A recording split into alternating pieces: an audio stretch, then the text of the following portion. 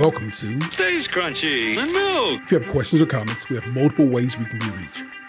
Twitter is, of course, the best way for those who need instant gratification, and the show's Twitter feed is at SkimPod, SKIMPOD. Stays Crunchy. For the more patient amongst you, the email address for the show is podcast@stayscrunchyandmilk.com.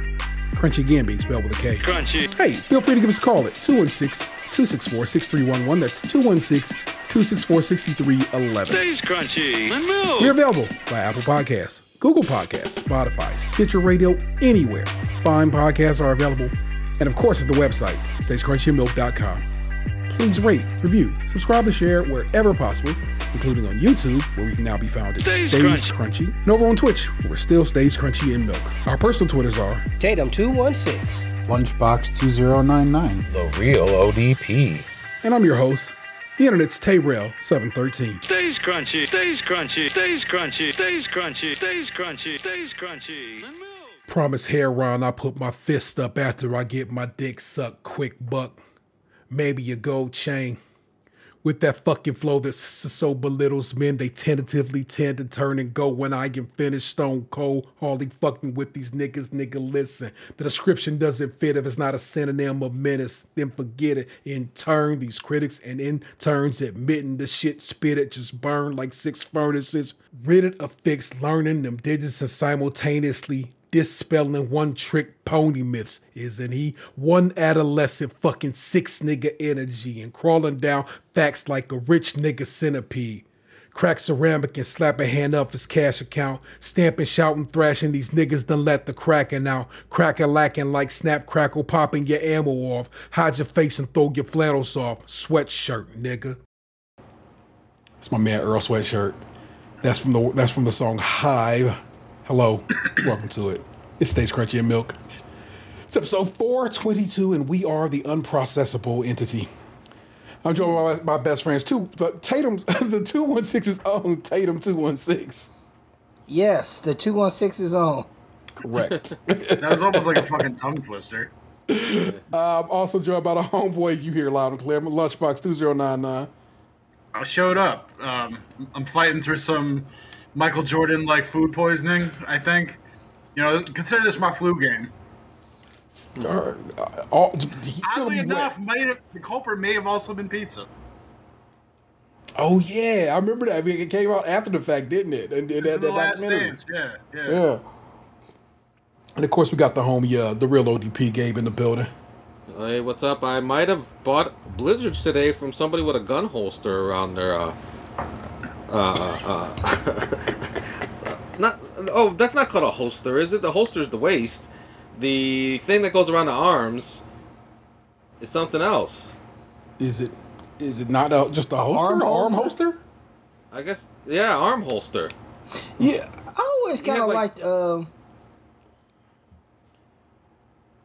I guess they let you pack heat at Dairy Queen in Alabama. That state, wowzers! The heat's never been so cold. One of them classically racist, homophobic, and just like that's like one of the worst in the Union states right there. I'm glad you are like at the scenic part of it. You know what I'm saying? That you can be like, I can appreciate this part of it. But you know what? The Dairy Queen worker, black.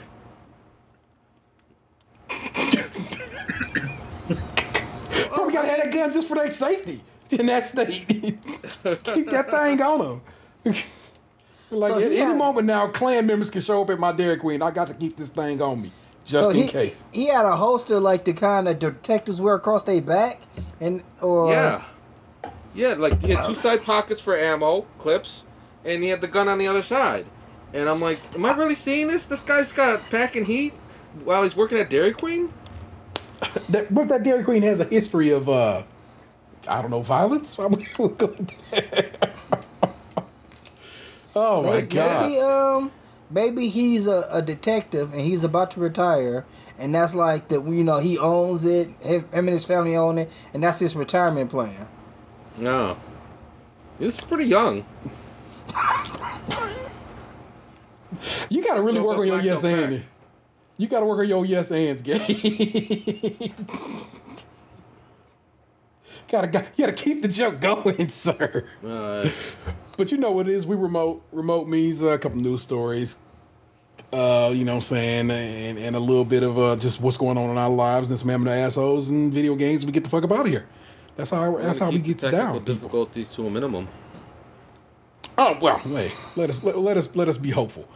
So that's all we got right now. First news story that I want to talk about, because I always love getting Box's take on matters like this. Tampa Bay Buccaneers wide receiver Antonio Brown suspended 3 games for COVID-19 violation. It's from the good people over at ESPN. Tampa Bay Buccaneers wideout Antonio Brown has been suspended 3 games for violating the NFLPA COVID-19 protocols, the league announced Thursday. The league and players union found that Brown was among 3 players who misrepresented their vaccination status. A former personal chef of Brown said earlier this month that the wide receiver had obtained a faked COVID-19 vaccination card over the summer. Also suspended for 3 games were Buccaneers backup safety Mike Edwards and free agent wideout John Franklin III, whom Tampa Bay had waived in August. All 3 players accepted their discipline and will not appeal, according to the NFL. Brown and Edwards' suspensions are without pay. Both will be eligible to return to the Buccaneers lineup for the team's December 26th game against the Carolina Panthers. The NFL and NFLPA negotiated the length of suspension ahead of Thursday's announcement, sources told ESPN's Dan Graziano. All 3 players are now vaccinated and admitted wrongdoing to the league in their investigative process. A source told ESPN's Jeremy Fowler. The NFLPA jointly reinforced their commitment and further emphasized the importance of strict adherence to the protocols to protect the well-being of everyone associated with the NFL. The league and players union said in a statement. The league's investigation found that Brown brought a fake vaccination card with him to training camp, but shortly after he arrived, someone told him it could get him in trouble. He decided to make the decision to get vaccinated. Sources told Graziano. Brown's attorney, Sean Burston, said in a statement that Brown continues to support the vaccine for any person for whom it is appropriate. The NFL made its determination, and instead of going through the drawn-out and distracting process of challenging the outcome, Mr. Brown wrapped this up promptly, and he will make the most of this time by treating his ankle injury, Burston said. Mr. Brown will be motivated, well-rested, and in the best shape of his life when returning to work in Week 16. Brown was not expected to play in the next 2 games because of an ankle and heel injury that has kept him out since Week 7. A source told ESPN's Adam Schefter on Wednesday. Chef Stephen Ruiz said earlier this month that Brown had his girlfriend, model Sydney Moreau, reach out to him over the summer to obtain fake vaccination cards. After Ruiz was unable to acquire a fake vaccination card, he said that a few weeks later, the wideout showed him one of the ones he had for himself and Moreau that Brown said he had purchased. Ruiz told ESPN that Brown had obtained his fake vaccine card from a Buccaneers teammate. God damn, y'all really putting it out there. Ruiz declined to name the other player. Burston had denied that Brown obtained a fake vaccine card. Wise on your part to do that. Brown said Wednesday when he was asked about vaccine card on the Richard Sherman podcast that that's the sad part. The country say you're innocent until proven guilty, but you're guilty till you show innocence because anything someone says, everybody's already magnifying it. And if you come out and say anything, you just put yourself in a deeper hole because now it's like, I learned to realize criticism is answered with achievement. When people criticize you, there's no need to respond or worry. A day after Ruiz's initial allegation, Buccaneers coach Bruce Arians said the team did its due diligence in vetting his players' vaccine cards, adding, I really don't think it's a story. It's kind of a story. There's a little more to the story, but I'm not going to read the rest of it. I think you guys got the gist. Well, the whole thing, from what I remember when it first dropped, was that, like, the chef outed him because, like, Antonio Brown owed him money or some shit. 10 sacks. Yeah, so he was trying to get back at him by putting his dirt out there. Correct. And then, yeah, so then, like, there was all the denying and everything, you know, what you assumed. But then when they suspended his ass yesterday, and then, like, it turns out the shit was kind of true, isn't that shit a crime? Like, what weren't people getting arrested for like having fake vaccination cards for like going to bars and shit earlier this year? Like, wasn't there a story about like a bunch of fake cards being seized in Cincinnati Yeah, now that part, we actually discussed that on the show, and yes, I think the manufacturer of the cards is where the crime is at. It's kind of like Johns and prostitutes is like they will, in some states. Well, the prostitution part is cool. The John part is the illegal situation. Well, aren't these vaccination cards technically considered like legal documents? Hold on, tell me out. So it's illegal to buy pussy, but it's legal to sell it, or vagina. So basically, and I can't recall what state this was, or state or nation this was, but yeah, it's the Johns are the criminals, and that's in that province or state, wherever that was. Yes. That kind of sounds like a car salesman. I'm so crazy, I'm giving these cars away. So we'll figure it out.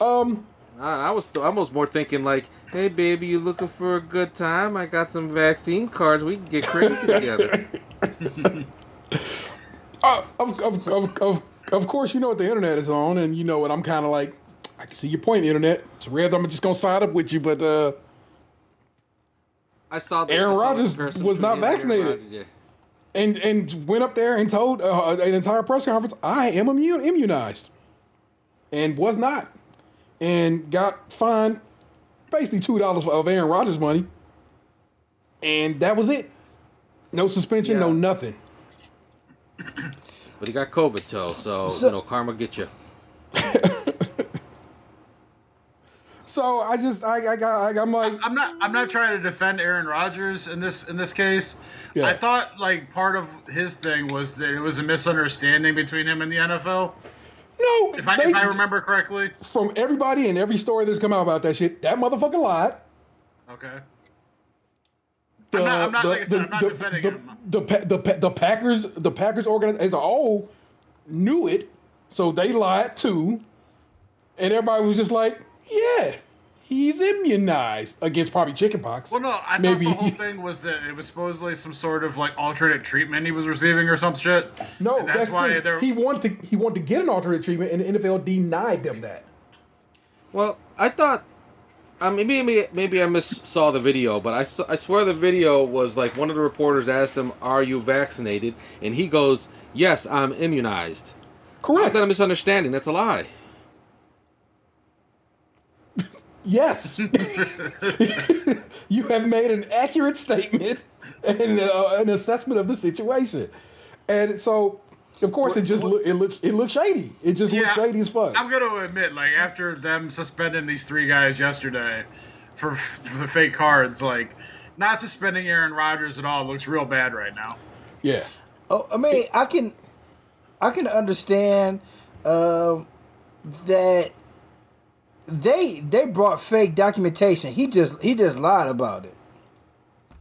Yeah, I see the difference there, but I mean, they all lied. They just lied. Everybody lied. Everybody lied, double lied. And in the case of Antonio Brown, the league has not said that he had a fake vaccine card.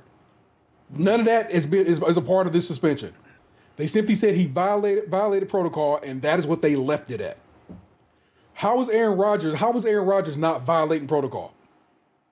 I want them to tell me the difference to secure this shit. The vaccine card shit, yes, we know about it, but the league did not mention that in their suspension of this. They simply said... I thought the article you just read said that Brown had the fake ID card for training camp, but then he got vaxxed. That's in the story. Brown didn't say that. His lawyer didn't say that. The league didn't say that. That is simply what's being presented in this article. I like how they go to the chef. From somebody. Okay. Somebody. A chef. Chef for fake docs. I know it's because he's Hispanic. I know it. They get fake ID, green cards all the time. Let's see if we can get a fake COVID card. No, guy. Why would he go to that? Why would he go to the Hispanic guy? That's all I was just thinking maybe his boy had come through before with something else, Yo, this is my guy who I go to for all my whatevers. Oh my goodness. I just want to know what other kind of dirt this chef knows. Like, if he's out here snitching about Vax cards, just wait until next week and be like, yeah, he nutted on that woman's back. That's a situation that he would have had to be there for. For $10,000, I guess, that $10,000 that now you are never going to see. So now you just snitch. He probably ain't gonna never see it, but he's probably paid at least that for leaking that stuff. Mayhaps. But then it's like, what celebrity now is going to trust you to be around cooking their omelets when they know that, like, they can't do dirt around you because you're a snitch? Yeah, he burnt a lot of bridges with that. What's that rapper? Is it Tekashi 69733? What? Like, is he the Tekashi whatever of chefs? He gonna be up there in trial, but like, he did it. I saw it while I was making the prime rib.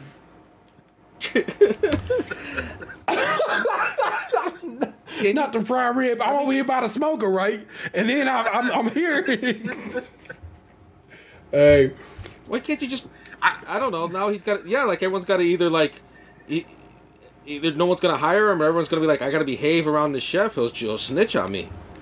The snitching chef. Well, that would be his cooking show. I'm the snitching chef. Let me tell you how to make a great cake, and I'll tell you what this motherfucker did. Well, I find it interesting. I find it interesting that the same league that wouldn't suspend they golden boy was just like, I don't like this motherfucking Antonio Brown to begin with, because they don't. And also, he's a criminal of sorts, right? Is he a woman abuser, or did he? What did he do? He did a couple of things. Rapist. Rapist. So there we go. Supposed rapist, and there's been some assault stuff, some property destruction. Yeah, like he's had some things. There was also that whole like getting traded to the Raiders and then like causing a scene on Hard Knocks to get his ass thrown off the team, so that he could go sign with the Patriots for like 2 weeks. That's when all the he supposedly nutted on some woman's back stuff came out, and then the Patriots cut him, and then he was out of football for like the rest of the year. Sheesh. That's the whole thing about this that I don't understand about Tom Brady. It's like, this dude like got banned from the NFL for a year. There's been this like court litigation about like this alleged sexual assault on this like this woman that he knew from college or whatever. But then Tom Brady's just like, I want to win bad enough to where I'll let this motherfucker live in my house with my wife and children. Like almost like he trusts him implicitly, or Tom Brady is willing to put his family in danger because he wants to win that badly. Like, he's willing to risk Giselle catching one in the back so that he can get like that 7th Super Bowl ring. And it's like, bro, people who don't even like you finally have said, fine, you are indeed the greatest to ever have played this game. Cool. You ain't got to do no more, bro. Did you see this Grizzlies Oklahoma the Thunder score? No. I'm gonna tell you the score. You tell me. I want to see your face when I tell you this score. Memphis Grizzlies 152. Whoa. Oklahoma City Thunder 79. What in the fuck? 73-point drubbing. That's shocking on a couple of fronts. Is that historic? One, that's quite the gap. Two, who the fuck on Memphis is putting up 150 points? Like, their best player is out with a knee injury. I can't even understand it. Let me get this box score right quick for you. I want to see who was throwing up numbers like this. Oh yeah, now that you mention it, they posted it in our group chat a couple minutes ago. My buddy just said biggest margin in NBA history. Wow. Jay Jackson Jr. 27 points. D Brooks 11 points. Adams 9 points. T Jones 10 points. D Bain 2 points. Off the bench 11, 18, 6, 11, 17, 19, and 11. Everybody got in this motherfucking guy. Is everybody in double digits? No, two dudes not, 3 dudes not in double digits. That wasn't even like an overtime score. That was like, no. They literally scored like, they averaged almost 40 points every quarter. Yeah, 31, 41, 41 to 39. I'm sorry, this is just shocking to me, and I happen to be on ESPN because I was reading that one story, and I actually saw Draymond Green tweeted out 73 points. That's a fine. Oh my gosh. Sorry, that took that. Wow, it really pulled me out of my understanding things. They were beating their ass so bad that most of the people on the team only played like 15 minutes. Hey, get some rest, baby. Like literally, I'm looking at the minutes played, and like one dude played 28 minutes. A couple dudes played like around 20, but then there's a lot of like 14s and 15s. Yeah. The most on the floor was somebody off the bench. Who was this? Conchar at 26 minutes. Shooting guard John Conchar of Purdue, where he played his college ball, played some ball. Purdue. That is a problem. Sorry. Well, sorry. Like I said, I was just snatched out of my damn space, man. That was wild for tonight. As we keep the story train rolling. This is from good people at CNN, Jennifer Korn. Where are all of the PlayStations? How gamers are handling the global shortage. Like many gamers in recent weeks, Nicole DeSantis, 33, from outside Philadelphia, combed through social media sites trying to find insider information on where to get a PlayStation 5 this holiday season. Stemming from the global chip shortage, video game consoles this year are particularly hard to come by. After successfully scoring a unit from Walmart.com, she's helped more than half a dozen local moms secure various video game consoles for their children. She also posts tips on popular Facebook groups such as PS5, Xbox Series X, Restock, which has 27,700 members, on how to find them. You definitely need intel to get a console, DeSantis told CNN Business. You can't just get it without. I'm going to argue with that, but we'll come back around at that point. More than a year after their initial launches, Sony's PS5 and Microsoft's high-end Xbox offering, the Series X, are difficult to find. The more recently launched Nintendo Switch OLED model, which launched in October 2021, is even harder to find on shelves and online. Restocks of the device sell out in minutes, and one incident in Harris County, Texas, even resulted in an armed robbery attempt when a 19-year-old man tried to sell his PS5 to a man he met online. Supply shortages and logistical issues have impacted many industries, including autos and consumer electronics, but the gaming industry has been hit notably hard as it competes with these other sectors for similar parts. The supply chain issues that plague other consumer items are even more pronounced for gaming consoles for a few reasons, namely the chip shortage, logistics backups, and bots exploiting the supply and demand imbalance. Forcer tech analyst Ala Valente told CNN Business. Late last year, Sony pulled back on its forecast to produce 16 million PS5 units between March 21st and March 2021 and 22, adjusting the number to 15 million units. Nintendo and Microsoft both warned customers earlier this month that console sales will be down stemming from the chip shortage. We will try our best to meet demand for all of our products, depending on the current situation and any challenges related to shipping and supply chain management, a spokesperson for Nintendo told CNN Business. Our goal is to manufacture enough systems to fulfill demand so that we can satisfy as many consumers as possible. Similarly, a Microsoft spokesperson said Xbox Series X and S will continue to be restocked. We're working as fast as possible with our manufacturing and retail partners to expedite production and shipping to keep up with the unprecedented demand. They said, we recommend checking with local retailers for availability. But some shoppers like DeSantis are actively looking for workarounds. For example, Microsoft began offering in mid-November Xbox Series X bundles for select fans who receive links through their existing Xbox accounts to purchase the package, which includes the console itself and a game. Sony has implemented a similar practice where it began emailing special invites to PS5 restocks based on previous interest in PlayStation activities, according to its website. Other retailers are offering special access to restock for shoppers who join their annual membership services. This includes Walmart Plus, which is $98 a year, Best Buy Total Tech, which is $200 a year, Costco, which is just, Costco membership, which is $60 a year, and GameStop Power Up Rewards, which is $14.99 for a year. Power Up Pro, forgive me. The majority of Walmart Plus memberships are probably just people trying to get a PS5, and then they're going to cancel it after they obtain it, said DeSantis. Still, signing up for these services does guarantee someone will find a console.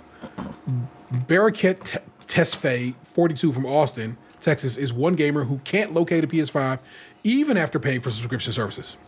I joined Walmart Plus, Amazon Prime, and GameStop's Pro membership so I can have an early chance of buying a system. And after a year, I still haven't gotten one, he told CNN Business.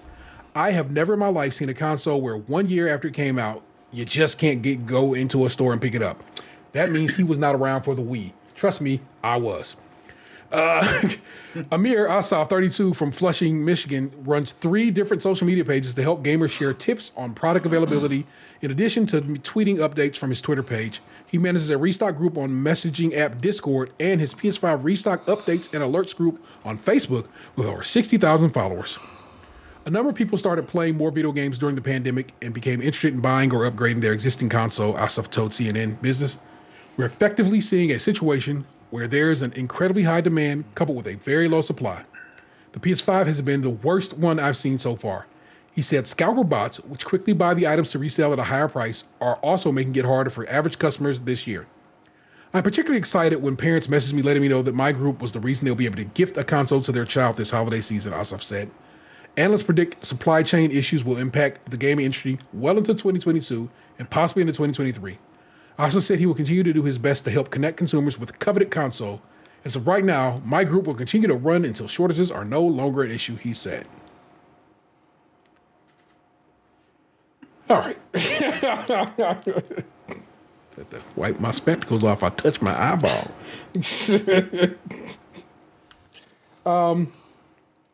I follow 3 things on Twitter. Wario64. IGN Deals, and Cheap Ass Gamer, which is I think they I can't remember what their game their actual Twitter. I think it's just Game Deals.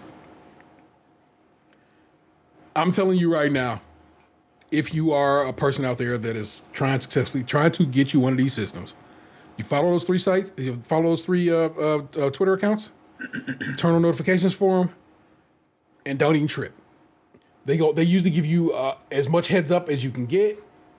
And if you get that heads up and have done what you're supposed to do, which is be logged into the various stores that you need to be logged into to buy shit, so forth and so on, this is a easily handled situation. There is some challenge to it. I'm not gonna lie to you, but it is relatively easy to jump in here nowadays and get this. I think people on Facebook are always behind people on Twitter by a lot. So if your ass is over on Facebook, trust me, you probably are just finding out about shit at least an hour later than what I know over here. So that's why I'm saying you got to be on Twitter and got to be down with these Twitter bots. Me and Dan have been tag teaming this shit, and I still haven't been able to get nothing. I did get a You got the OLED Switch. Yeah, but that was like a fucking fluke. I was in Walmart, and it was a Walmart I don't usually go into. Okay. And I walked past, it was one in the store, just sitting there. Yeah. That's hot. I love that even more, because that just means like, yeah, I went to the store and bought something. How the system's supposed to work. Yeah. Yeah. But like I've been what I've been up on all that stuff, and like bots have ruined it pretty much, because or we just live in a shitty area that doesn't that's not getting the stuff. Because go on. Like I live near 5 different Targets. Yeah. Menor, Willoughby Hills, Mayfield, University Heights. I think, okay, I guess 4. None of them never have Xboxes. One time I seen a dude walking out with an Xbox, and that was only once. But like every time, like they'll when the things come up, the alerts, this area never has any. I'm kind of regretting not picking up those other 2 that I had gotten. Because I managed to purchase 3 Xboxes, but I only ever got like 1. The other 2, like I kind of just let go. That one I would have had it driven to Kentucky for. And yeah, but we would have just bought some bourbon. But I mean, that's always a fun road trip. Yeah. Well, the other one though, I would have only had to have driven over to the mall to pick it up from the Best Buy there, and I was just like, in hindsight, yeah, I should have grabbed it, but whatever. Yeah, for sure. Y'all know the deal. Like I said, for the Xbox Series X, I went and stood in line old school at GameSpot, and put my 5 on it. That was breezy. That one I just walked in and get. The OLED Switch, same difference. When they announced that pre-sales are going on, I went to that exact same GameStop, and I walked in the store. He's like, "Oh, you're the first one to sign up for it." I'm like, "Oh, cool," because people weren't making sense of it yet. You know what I'm saying? Because they went on pre-order in like July, and just like I said, walk in, cop that. Put my 5 down on it. Cool. The PlayStation, I told y'all that story. That was a little more active, a little more action oriented. But I worked that one out too.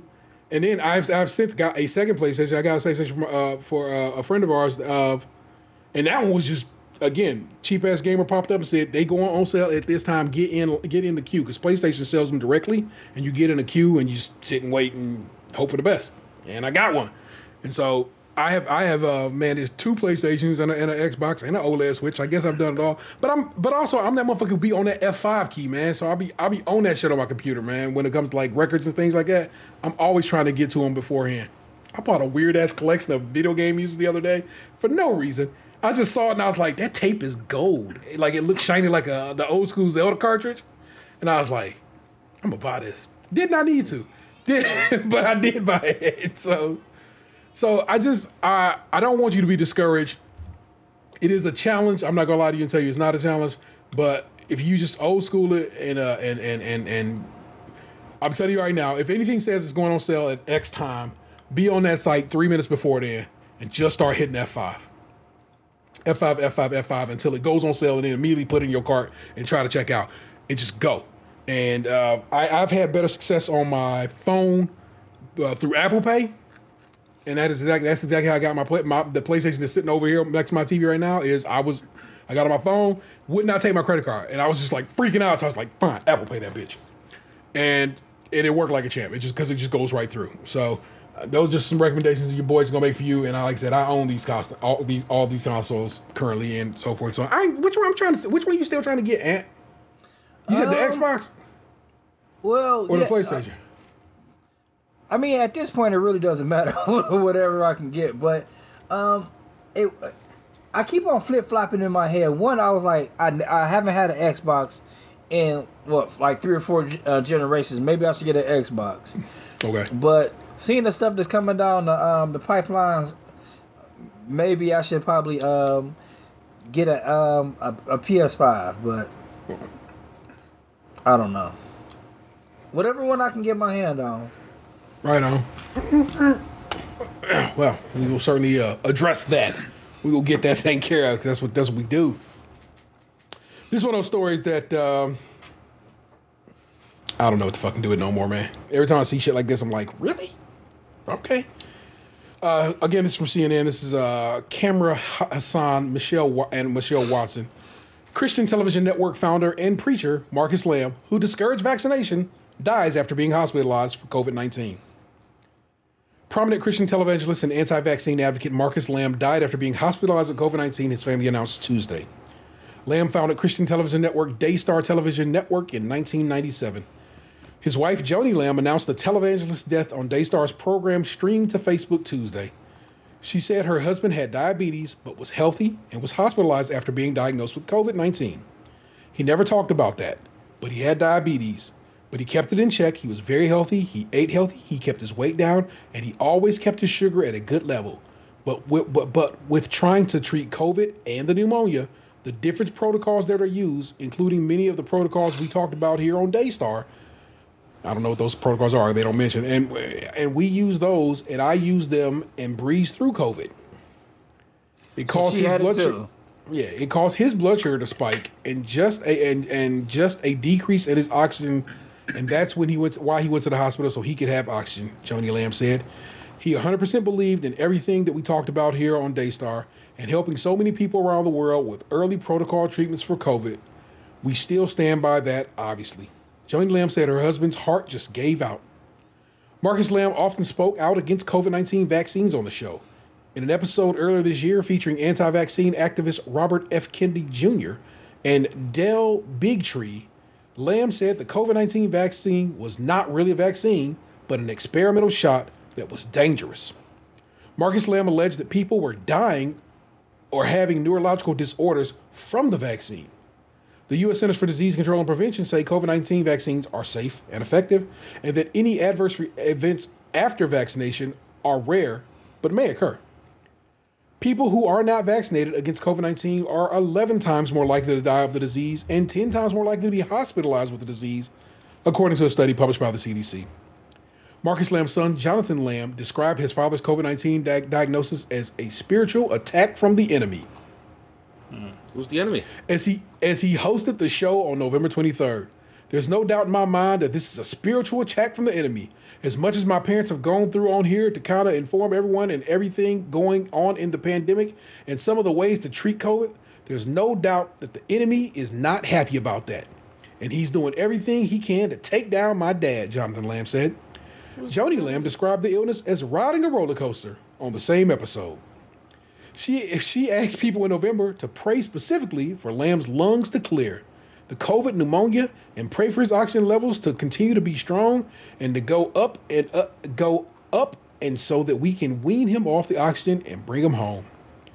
A statement from Daystar Television Network said in part, the family asked that this time their privacy be respected as they grieve this difficult loss, and they wish to express their deep love and gratitude for all those who prayed during Marcus's health battle. Continue to lift them up in prayer in the days ahead. Well, the first prayer set of If it's praying up, didn't then work. it's Why stuck. do they want more praying?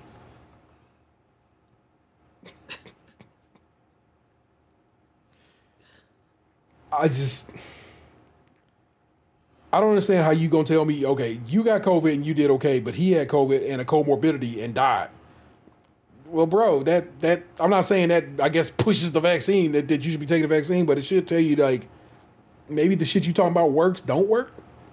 Possibly. Just, I don't know. It makes me a little bit, it drives me a little bit bonkers. Last story.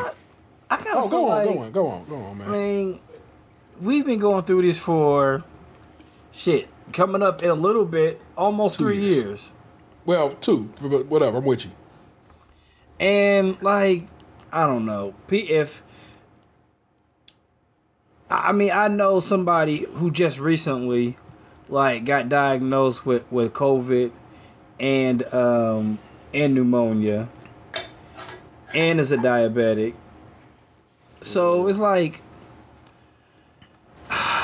man, it's almost the weak of the strong. I mean, it's survival of the fittest right now. It's like, if that's not something you believe in, I'm not interested in, like, really having the conversation anymore. It's like, this is the path you're choosing now. Yeah, and I guess we just got to. I can't be so overly sensitive to the fact that these people are just knuckleheads. And I'm like, I guess if you want to tempt fate and see if you can make it through COVID or not. I mean, I guess mathematically speaking, some people do. You know, so yeah. I mean, yeah.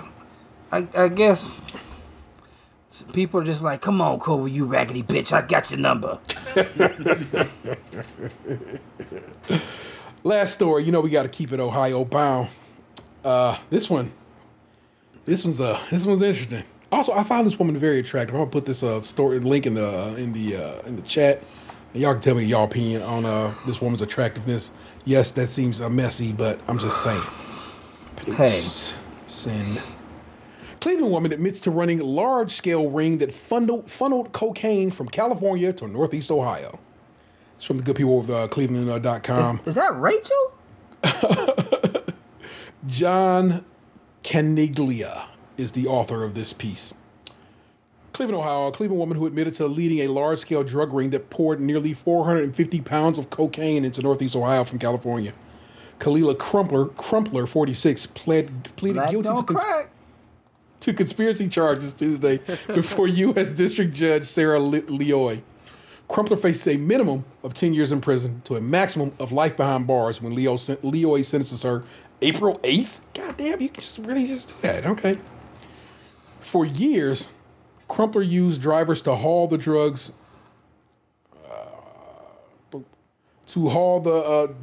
and hundreds of thousands of dollars in cash between Cleveland and Ontario, California, which is located just east of LA. according to a plea agreement in the case.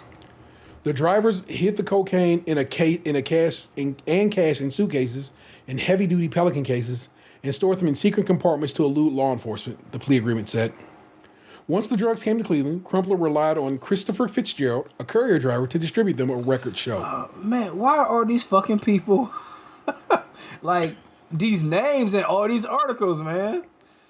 Like, people really out here snitching. Crumpler and Chris Fitzgerald, courier driver, to distribute the show. Leoy sentenced Fitzgerald in 2017 to 188 months in prison for using his job to peddle cocaine across the country. So he already inside. Crumpler said and Fitzgerald used an apartment in Beechwood to stash drug proceeds, money counters, and other supplies for the ring. Prosecutors said Crumpler funneled profits from the drug enterprise into phony companies. She used her family and friends as owners of these businesses, according to court records. She was arrested in 2019 following an investigation that began years earlier. She caught the attention of law enforcement after a traffic stop in Twinsburg in 2010. Officers realized that she had an outstanding warrant in Maple Heights. They found she had $677,600 in her vehicle. She testified that the money was given to her by a boyfriend, according to the plea agreement. Federal prosecutors later seized the cash as they said it stemmed from drug sales. They claimed that some of the money had been wrapped in dryer sheets, a move to mask the scent of drugs or cash involved in illicit transactions. They literally laundering money. That's hilarious to me. They putting them dryer sheets on it. In December 2017, Crumpler gave a suspected supplier $680K for nearly 60 pounds of cocaine. Coke costs a lot.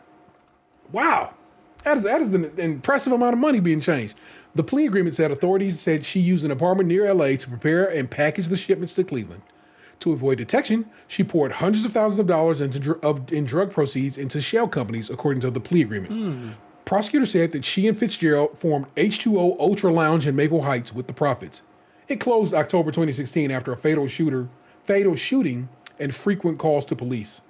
She also formed Trillionaire Tykes, an attempt at an upscale clothing line for children, and Two Saucy Productions, an apparent recording studio record show. Both were set up in California. Prosecutors are seeking to seize diamond-studded earrings, several high-end bracelets, framed jerseys of O.J. Simpson and Magic Johnson, boxing gloves autographed by Muhammad Ali, and $25,369 in cash. They claim the items were obtained through drug sales. Ohio!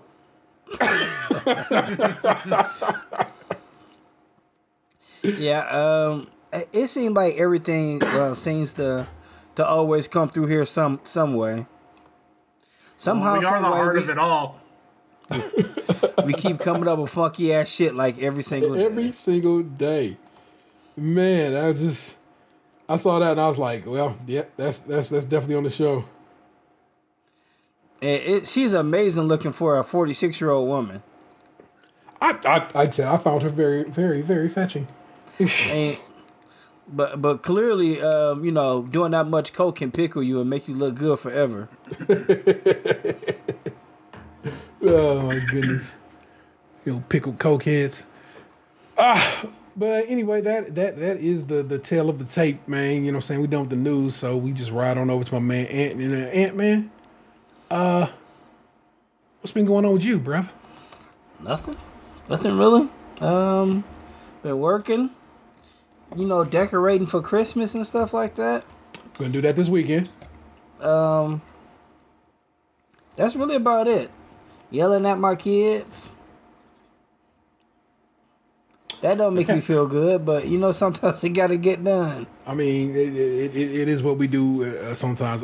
Funny enough, on the latest Cadillac on Mars, another podcast your boy is on, we just discussed on the What Up With That segment, we discussed what's going on with parents letting their kids just be wilding, and you are not letting your kids be wilding. You are doing what you have to do to keep your kids from wilding. And they made it a point to say on that show, two of the people on that show was like, Anthony making us all look bad. He being such a good dad. Look at all these pictures on his Instagram of him taking care of his children.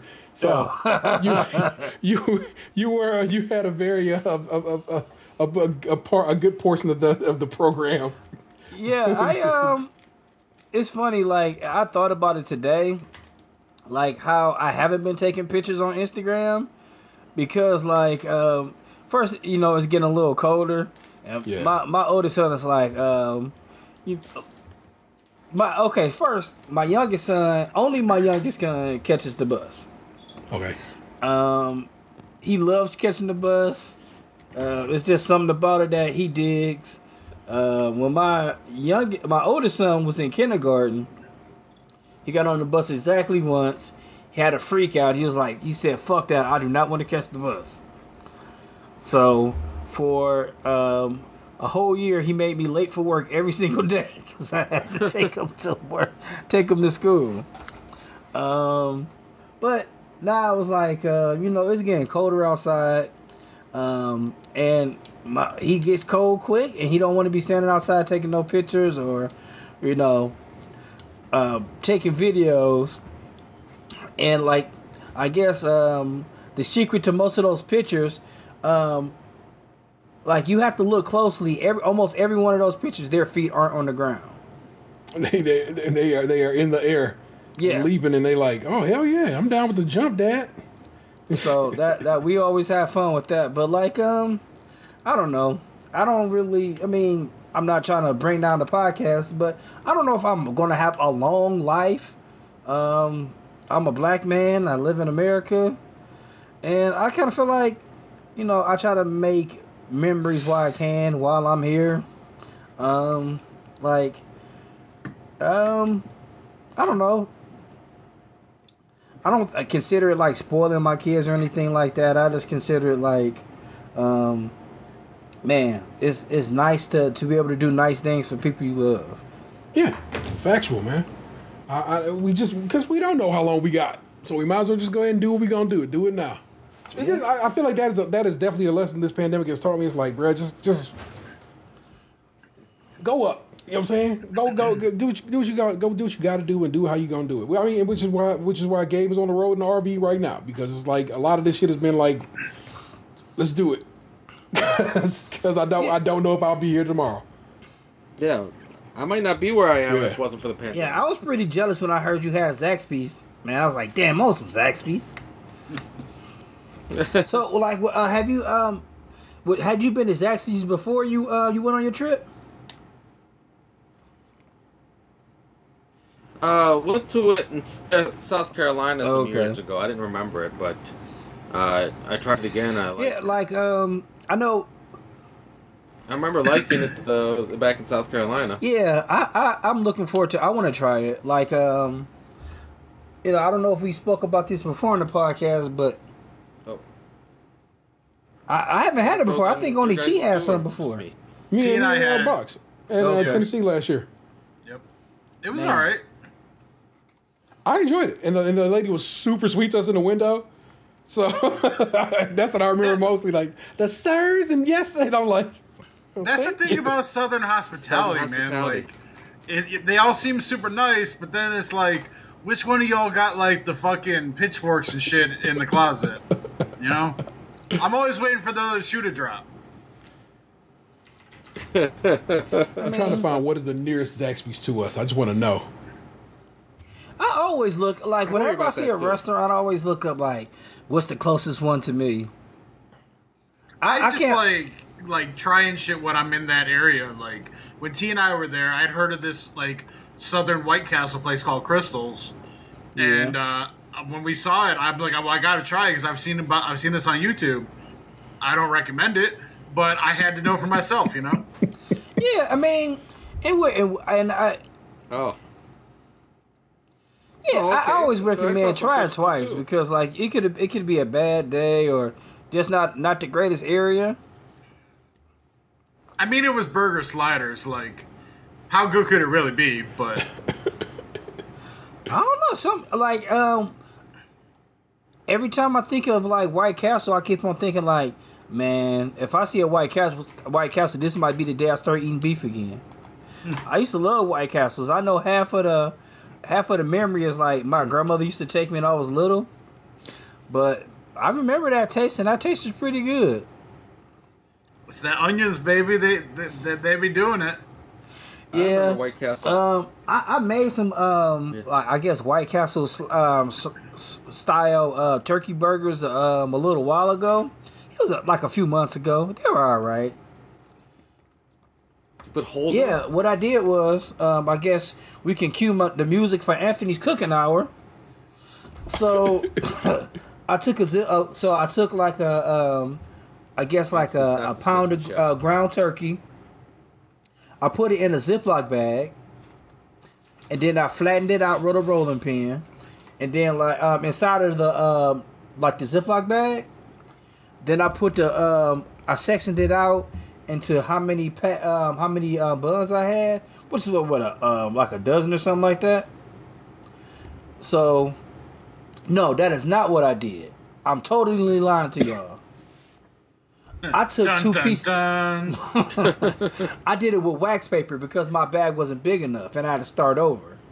So I put the wax paper down, rolled it out, put the buns like directly on top of the like the wax paper. This sounds like those like food TikToks I be seeing.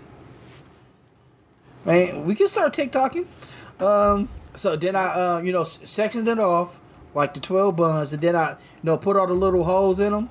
Then I put it in the freezer, got the onions ready, and then put them on top of the onions and ate them. It was pretty good.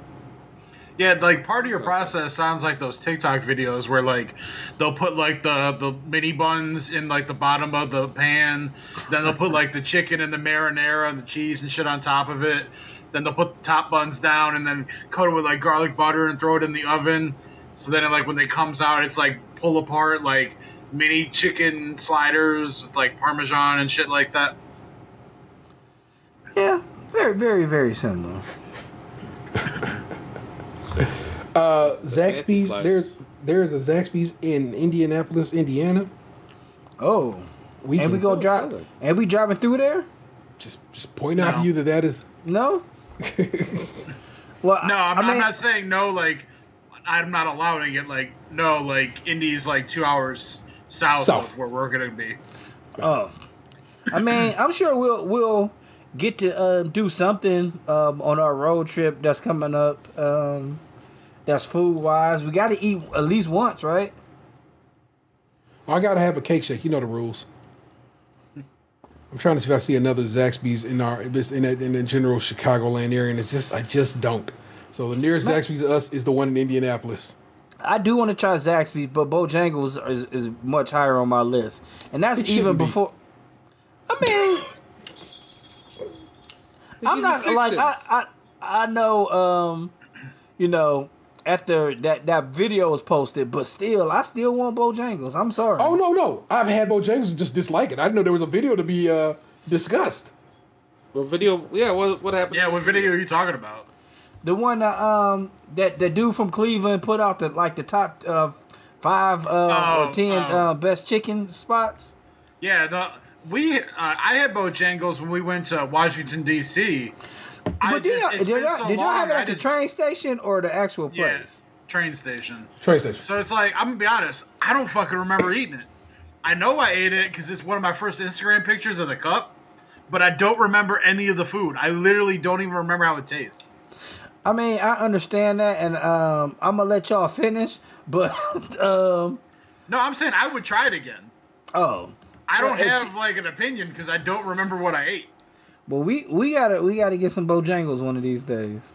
Like, if we wanted to know my opinion, we'd probably have to go pull up like episode 3 of the podcast or something like that, because I don't fucking remember. Yeah, like I like, and I want to try like Poco Loco. There's a couple different places I want to try. I did see that when I was down in Florida, but we didn't stop. I do want to try Del Taco. I had Del Taco. I enjoyed it. Yeah, I like Del Taco. They have ground turkey there.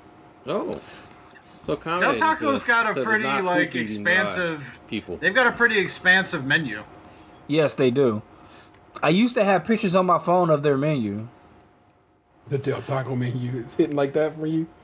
No, it was in my phone because my partner was in the car and I was inside. And like, I didn't want to be talking on the phone like they got this, they got this, they got this. Okay. You just shot him the thing. I remember driving past Del Taco in Cali, but I don't know if we stopped by Del Taco. I feel like we did not. But hey. I've been to the one in Vegas a couple times.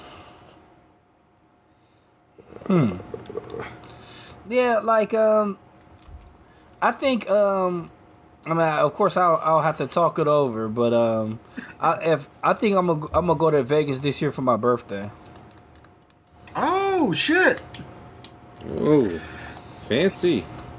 I don't know if it's fancy, man. You live in an RV. How you gonna say something fancy? You been globe-trotting eating Zaxby's. Living in an RV, I don't know if I'd call it fancy. When I have to drain out my own shit and dump it into a tank. That's the penalty of leadership. That's not a bad thing. Like you're living you're living in a luxurious RV. You're eating Zaxby's. You're going grocery shopping a couple times a week. You're living a good life right now. Yeah, it's pretty nice. It's pretty nice. I'm enjoying it. I still have to go to the Piggly Wiggly. Man, I remember they had these brand of sugar cookies. Well, to be precise, they were lemon sugar cookies. And them shits was so good. And my grandpa had bought some, and I ate the whole box, and he got pissed off at me and put me in a camel clutch. Called you a jabroni. This is way before The Rock. This is like 1992. No, the Iron Sheik calls people jabroni. Oh, jabroni? Well, I didn't know that. That's a terrible impression. I'm sorry. And then on top of that, we were a WCW family, so fuck the Iron Sheik. Fuck you, Hulk Hogan, you jabroni. So once again, me breaking in with live events happening right now. The versus 666 Mafia 36 versus Bone is happening right now. Yes, I started to mention that. And apparently, Busy just tried to attack somebody in the 3-6 Mafia, and they immediately cut the feed. Oh wow! Because apparently Bone is losing hard. Because of course the Cleveland team be losing hard on a national stage, wouldn't we? Well, now that they score, I haven't watched the verses. So how does it work? You get scored? It's just like a battle. Winner declared? No. It's like basically it's the court of public opinion that will decide who wins and whatnot and so forth. But I mean, look, when was the last time Bone was popular? He's 99 Eternal. It's Crossroads remix, not even Crossroads original. First of the month. For the love of money. Yeah, I'm saying. Yeah, I wanted to mention it because like my favorite Bone song isn't even popular. Mine is it's an everyday thing from the show soundtrack. When you let your nuts hang, I'm gonna be. Yo, that's a dope ass song. If they really wanted to pull off the dub, what they needed to do was drop Mariah Carey in there so they could do that breakdown remix. That's what my man Choppy said. He said if they bring up Mariah Carey, they win. But that's the only way they can go up against 666 this way. 666 has been making hits since like the mid 2000s. They won an Oscar. I love Bone, but they haven't had a hit since like 97. Thank you. Well, that one song was I tried so hard. That was in the 2000s. Yeah, that was like 2008. You got me there. I admit I'm wrong on that one. And but that was mostly because of the Akon hook. Akon is like can't seem to get away from misery. I tried so hard. Yeah, that was always be a victim of these streets. So, yeah. I know I sound sacrilegious as a Cleveland guy who's not a huge fan of Bone, but like I said, my favorite Bone song isn't popular, so I didn't think they were gonna win. They seem to have gotten it back together. Oh, okay. The feed is going again. They seem to be clear. I'll kill you. You get on your side of the stage. You get on your side of the stage. Most of weren't like some members of Bone just off in jail while like 3-6 Mafia had their own reality show. I don't know, but 3-6 is clearly like hype right now and doing the damn thing. So it's just like, I mean, I don't know. I kind of feel like 360 Mafia is legendary. It's not like Bone isn't. Oh no. Hold on.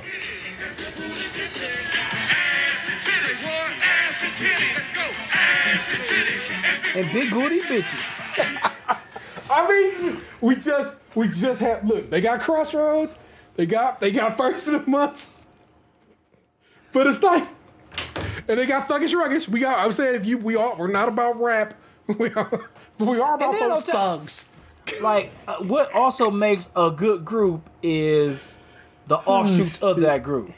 Yes, it ain't many Bone offshoots, but you got Project Pat, the chat, yeah. Well, like fuck what one dude was with what was it the Riding Dirty song. He featured on that shit like 15 years ago.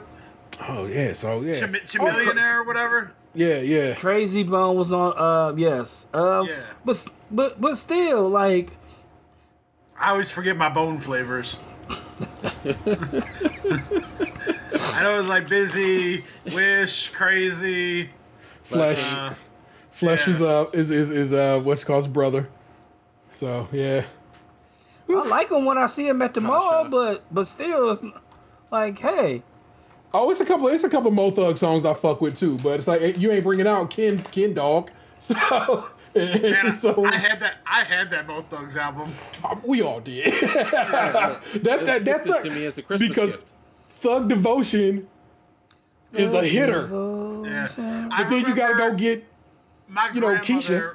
My grandmother, rest in peace, bought me that Mo Thugs album at the Kmart over by Aurora Road, like right out Northfield area. Yeah.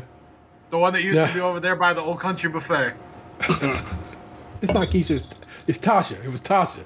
You know what I'm saying? Tasha. So you gotta get Mo Thug. You gotta get Tasha. You gotta get Too True. Man, Ken Dog. You remember buying CDs when they came with like that the plastic security long shit sleeve, around them? the so long you had box. to go to the register and get them to pop it out of there. Yes, bruh. Classic times, man. Y'all ain't ready for that, children's. Y'all don't remember that, but actually, as my child pointed out to me the other day, this is a show mostly for dads.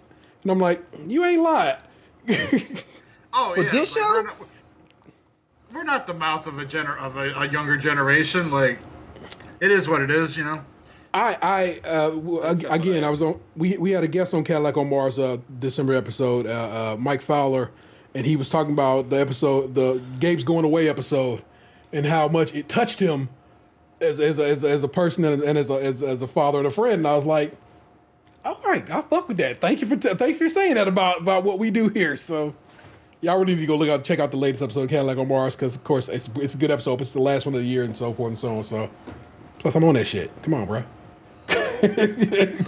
And it's available on Stitcher.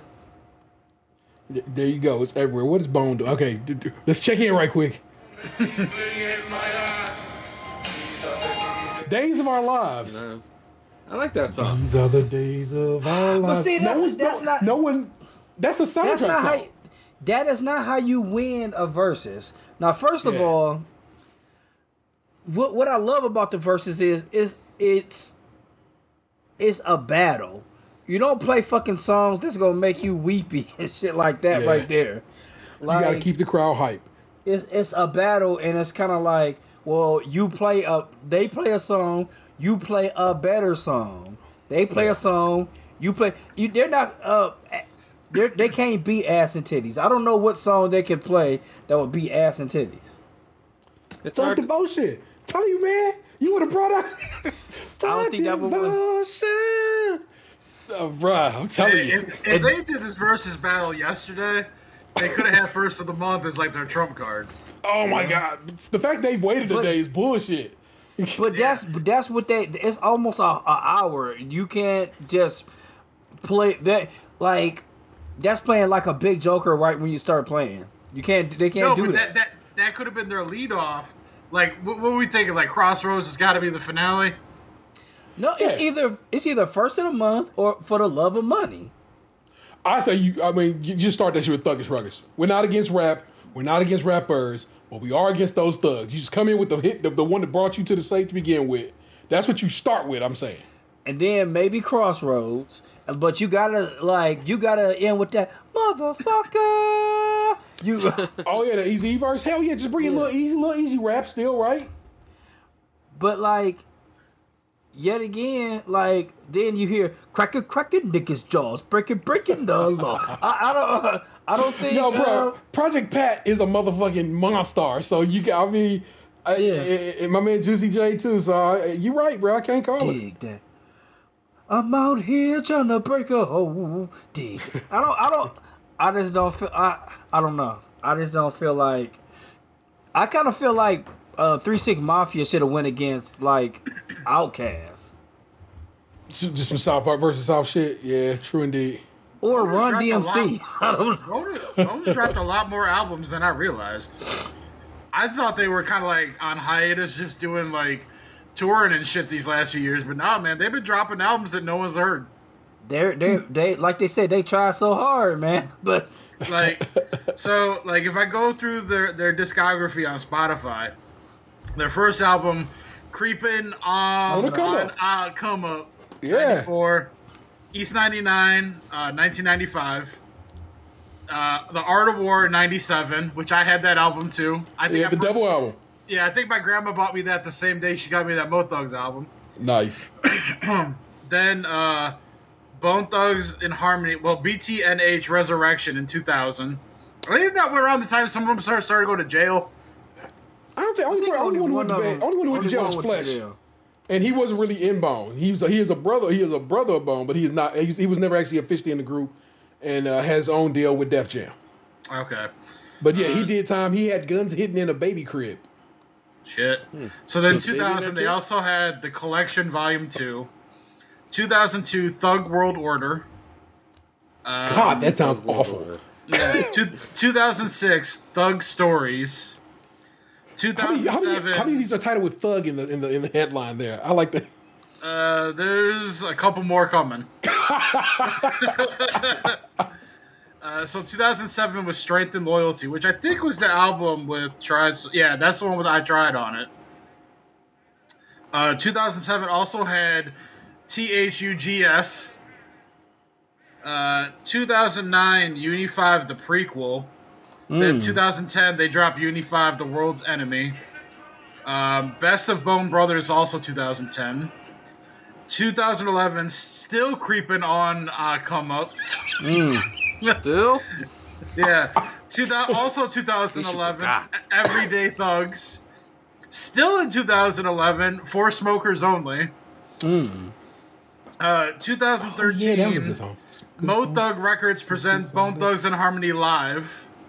2015, still creeping on a Come Up and Bone Brothers 2 Deluxe Edition. Still in 2015, Nothing But the Hits. 2015 looks like they released Still Creeping On a Come Up again. Also in 2015, Thug Brothers. 2017, Thug Brothers 2. Also in 2017, New Waves. Still in 2017, Thug Brothers 3. 2018, The Lost Files. And then in 2019, Bone for Life.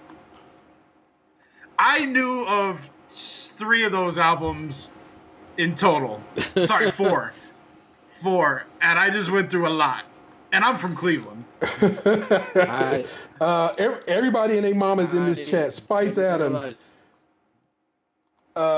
Snoop Dogg. The Memphis Grizzlies talking shit about the Cavs. Everybody is in this damn versus this chat. shit is heartbreaking, man. Like Killer Mike is in here. I can take like our sports teams like getting ridiculed and stuff like that. Like, yeah, I'm used to it. But like, we had a niche group that everybody seemed to have some kind of love for, but they can't go against 3-6 Mafia. They have. It would appear they have escorted Busy away, who was the fighter in this situation, and he is not back on the stage. So it's just Wish Flesh. He's got ejected from the verses. Yeah, Wish Flesh, Crazy, and Lazy. So he's gonna get a game. He's gonna get a versus suspension. So what account do you watch it on? You just go on if you go on Instagram and go to Verzuz TV VERZUZTV. It's just it's just their live. Okay.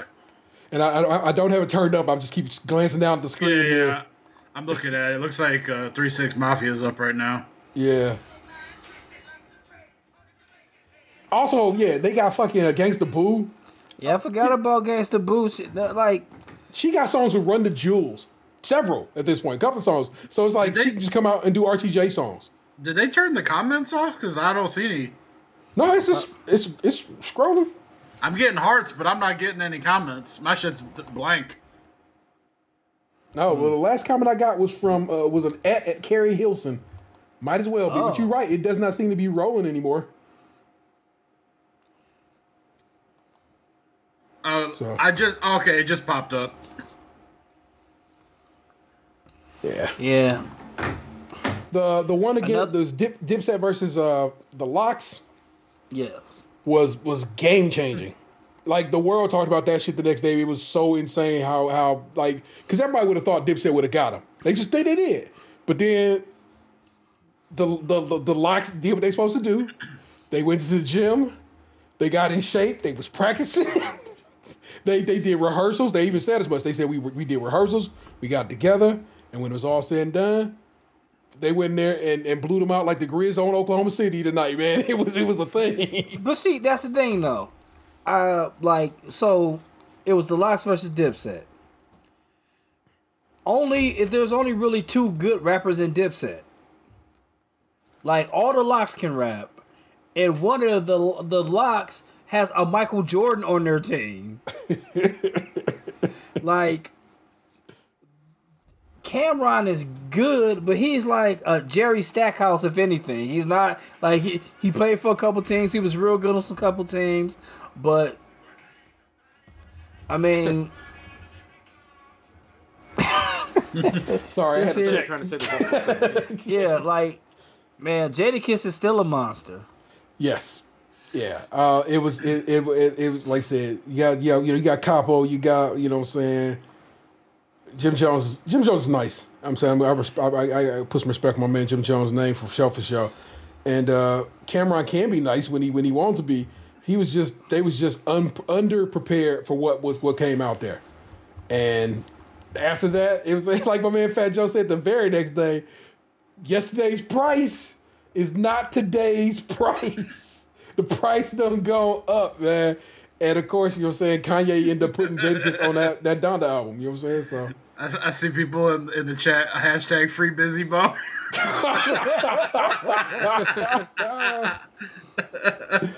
Oh shit. Busy is some Bone Thugs with Bobby Brown was the new addition. Man, you just feel terrible about it. But I mean, well, look, Box, what you got going, man? We'll try to keep it a little traditional, but just in case you wanted to bring something to the fold. Let's see. I haven't been on here in a couple weeks, so yeah. I can give you a quick synopsis of the last couple weeks of my life, I suppose. Bathroom reno, still work in progress. Saw Ghostbusters, cried a lot. Had a doctor's appointment for the first time in 2 years. Not good. Got a follow-up doctor's appointment scheduled for when we come back from Chicago. Okay. Probably going on meds. So, not a good time here at the home front on that. Oh, no. It says Busy's back. Oh, shit. He's free. He looked like he's wearing like Michael Jackson's Thriller suit. That's not him. That's what you call it. That's one of the 3-6 dudes. Oh shit! Oh, sorry, I just glanced down. Been playing a lot of Halo. So have I. I'm not bad at Halo. How about I'm you? pretty good at Halo. Yeah. My KD right now is definitely above a 1, which is pretty solid. It's my KD in Halo is twice what it is in Call of Duty. I'll say that much. Okay. I've definitely carried some straight. So here's like the other night I hopped on like basically I've kind of abandoned my Call of Duty group because they consistently just want to keep playing Call of Duty. Yes. And I'm like, fuck this game. I want to play Halo. I bought this fucking system to play Halo. I'm playing motherfucking Halo with or without you. So I hopped on the other night and I was doing some solo ranked queues, right? And I end up like, I played like 6 or 7 matches with no one had a microphone, carried a bunch of people on my back to victory. And then I play a match, and there's like one dude's like, anyone got a mic? And I was like, well, fuck it, I got this mic. So I turned it on. I'm like, yeah, I got a mic. So then me and him pop off, but like it's more like I pop off a little more than him. We end up winning.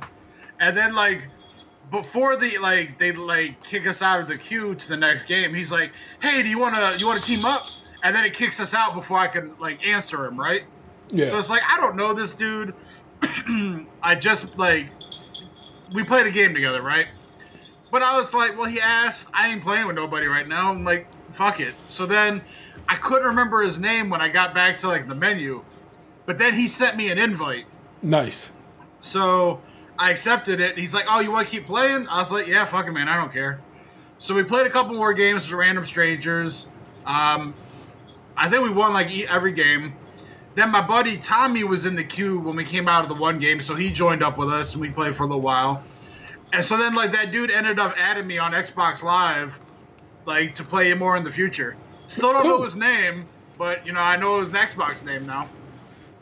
That's kind of the equivalent of, like, you go play basketball and you meet a new friend. Yeah. Almost. Yeah. Mm-hmm. Oh, dude, a lot of people in my life that I've known over the years was met either from, like... awkward? So he asked me at one point what state I lived in, and then I answered, but I think I answered him as it like it changed over from the lobby to the game menu, and so I don't think he heard me, and then like we just didn't like pick it up from there. If I talk to him again, I'll ask him his name and where he's from and shit, but like I think his mic may have died by the time we got to the last game, because I played like, I think this was on like Thursday of last week. No, wait. It was Wednesday, I think.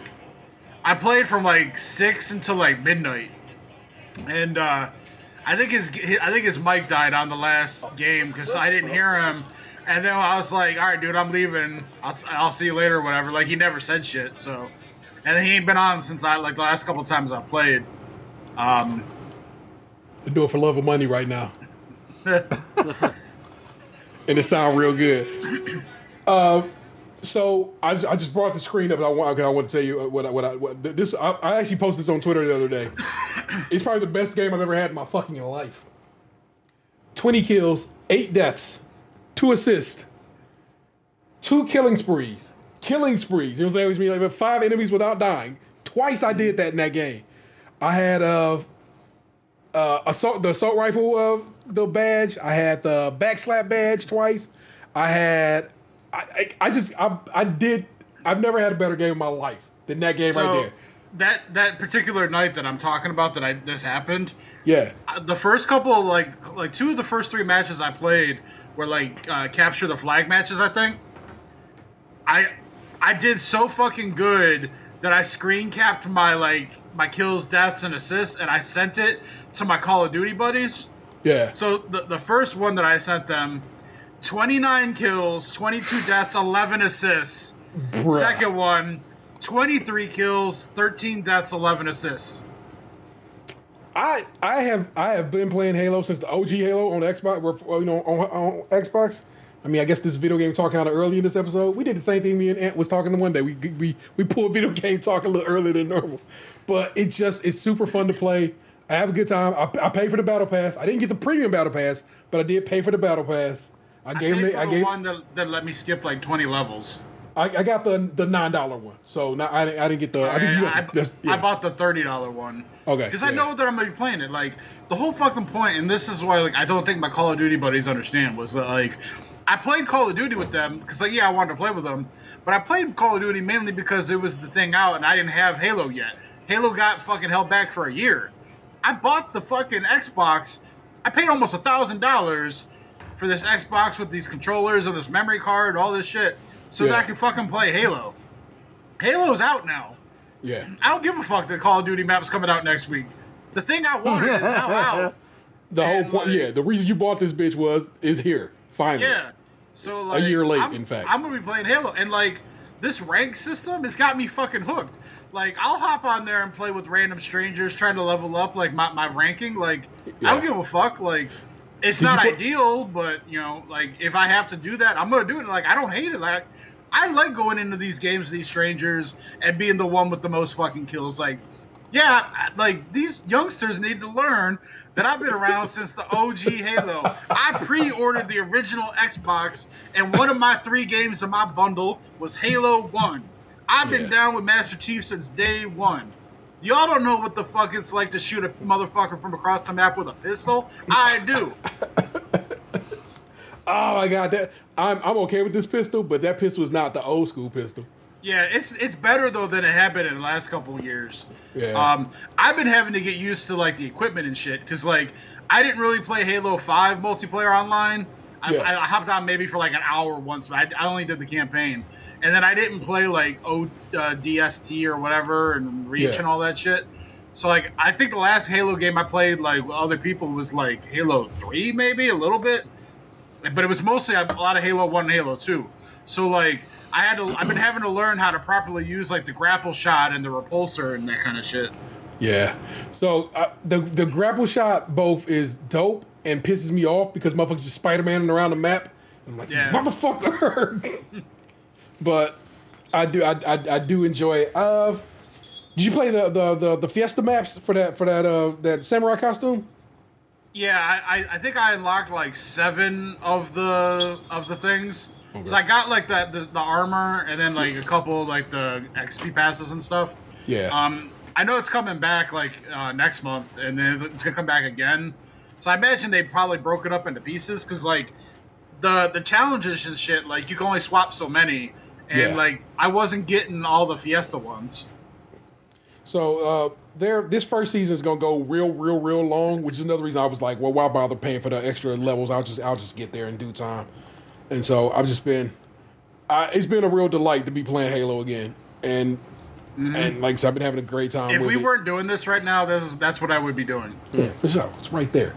I've not played Halo today, and trust me, I played a lot of Halo this week already. Oh, good. Well, you let me know when you get on. Right? I'll see when you pop on. I'll just shoot you an invite, and we can just go out here and pop. So yeah, like I'm gonna go to the Monsters the hockey game tomorrow for a little bit because my buddy got a. Like he's a season ticket holder, and when the lockdown happened, they gave them an option of either taking their season ticket money back or keeping it in and then getting a free suite when everything opened back up. So we've got a free suite for the game tomorrow night. Have you ever been to the suite for a Monsters game? Not for a Monsters game, but I have for wrestling. And I've been in like the lower box, like Dan Gilbert's suite for a Cavs game before. They feed you good. They do some decent food at the Monster games. I mean, like, because when I had the Cavs season tickets, I got to go to a bunch of like events that they did, and they feed you the same kind of shit all the time. It's like mac and cheese, chicken tenders, like normal like convention food.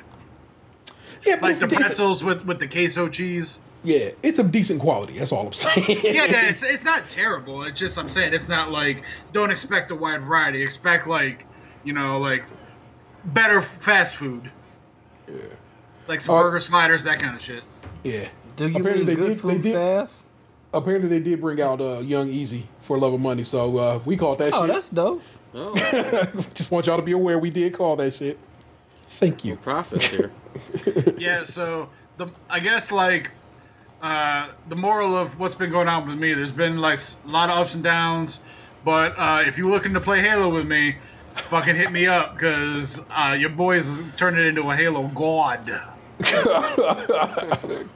Clapping at these fools. Y'all not ready for it. Oh, my goodness gracious. Gabriel, man, here we are. Sir, it's your time to shine. Tell me of what? Well, I mean, not much to report since we haven't had too many adventures since the last on the road segment. Well, yeah. This has actually been the like let's cool out for a little bit and make further plans for further adventures section of your journey. So yeah, plus I'm working this week. Yeah. So it's hard to have adventures when the fucking sun goes down. We're right across the border of the time zone. Okay, so you're just into Central? Yeah, so the sun goes down around 4:30. So it gets dark really early. Sun's getting real low, big guy. Sun's getting real low, big guy. And a lot of places around here close early. They don't. We had to go to this barbecue place for a late lunch, late lunch, early dinner. Yeah, it was pretty good. It's pretty good. Those Phil's is supposed to have the best butts in. You guys would hate it. It's all swine. It's not that we would hate it. We just wouldn't eat there. Yeah. Yeah. I would like to warmly quote myself in saying that I respect pork. I just don't eat it. Because it's got hooves. Not because more because of what Ice Cube said. Hooves animal. Oh, okay. Your eyes got real wild. What's going on, T? I am sending it in Twitter DMs. Please go to Twitter DMs and read what I just sent you and be astounded like I was. Uh-oh.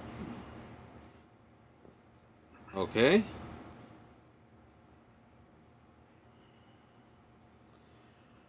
That is gross.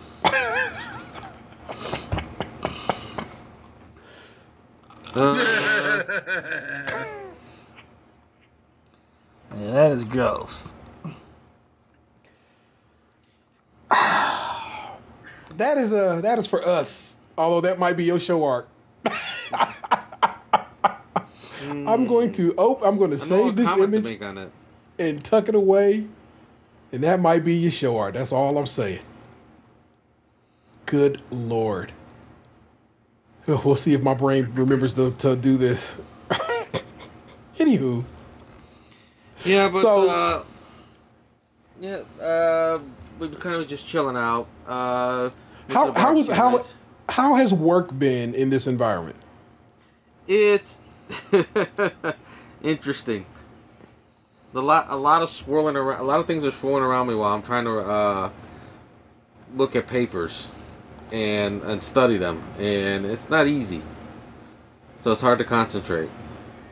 How much is your degree coming in handy with this shit right here? Are you like, fuck yeah, I've been waiting? A non-lawyer could be doing what I'm doing right now, but it's flexible.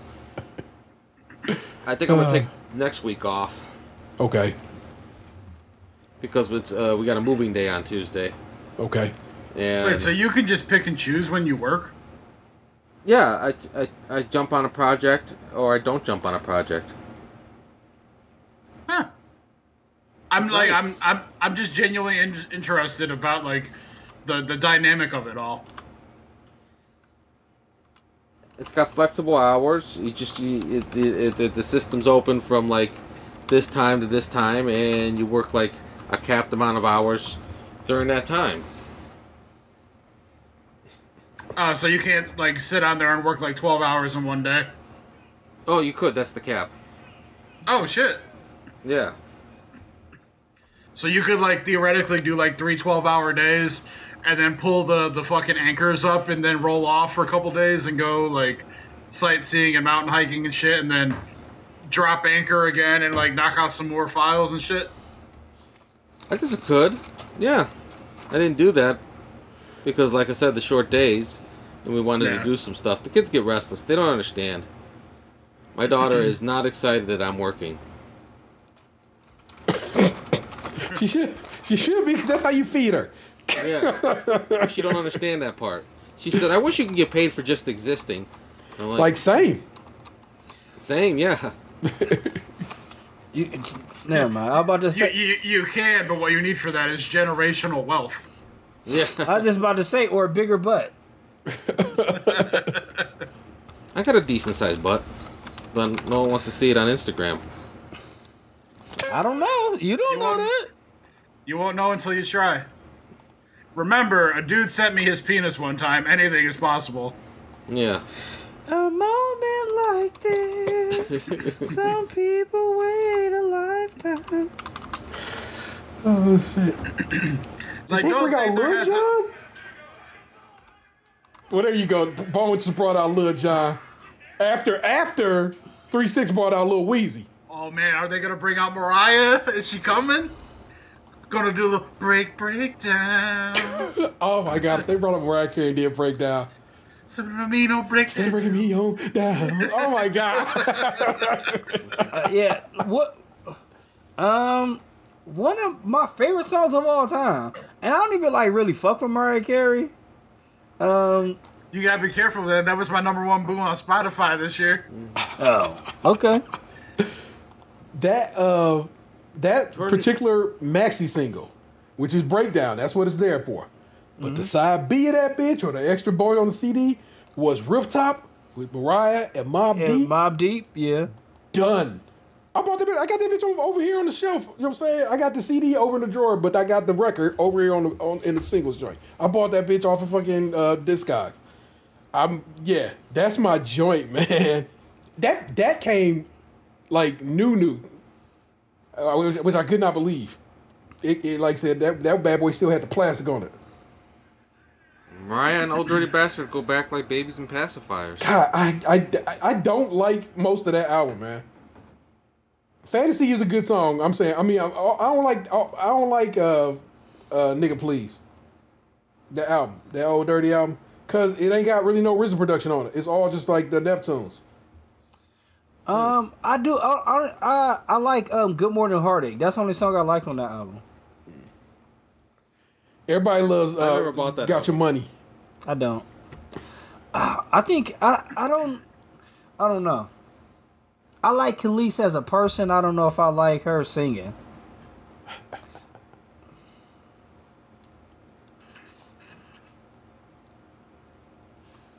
Well, I got nothing. I was gonna make a joke off of that, but I got nothing. Yeah, I've been doing similarly, yelling at the kids. They were just not in a mood to listen today. They were like, "Fuck you, mom and dad. We're gonna do whatever we want today." Well, I don't know. I kind of feel like I know how the kids get, like, as far as like this time of year. I mean, they're fucking excited about Christmas, and like getting stir crazy a little bit too. I know I just gotta take some time and do something with them. Is that Project Pat? If Pat came out, I'm impressed because he ain't been there this whole time. Oh yeah, they brought Project Pat out. Wave the white flag now, Bone. Well, so the people, as I've watched the chat go by, people say Bone's response game has been on point. Like, so basically, you know what I'm saying, 3-6, throw a punch, Bone come back and throw the right way, or weave it just so. So apparently it's a good versus. Oh man, I forgot about Notorious Thugs and whatever that song is. Which is why they said why they let Busy back out, because of the Notorious Thugs verse. Isn't this like just so Cleveland though? Like, we dig ourselves a hole and we kind of like try and claw ourselves out. Correct. Like, Sometimes we win, sometimes we don't. But we say down 3-1. That it's funny. It's funny to me that seems to be ingrained in us as a people. You know what I'm saying?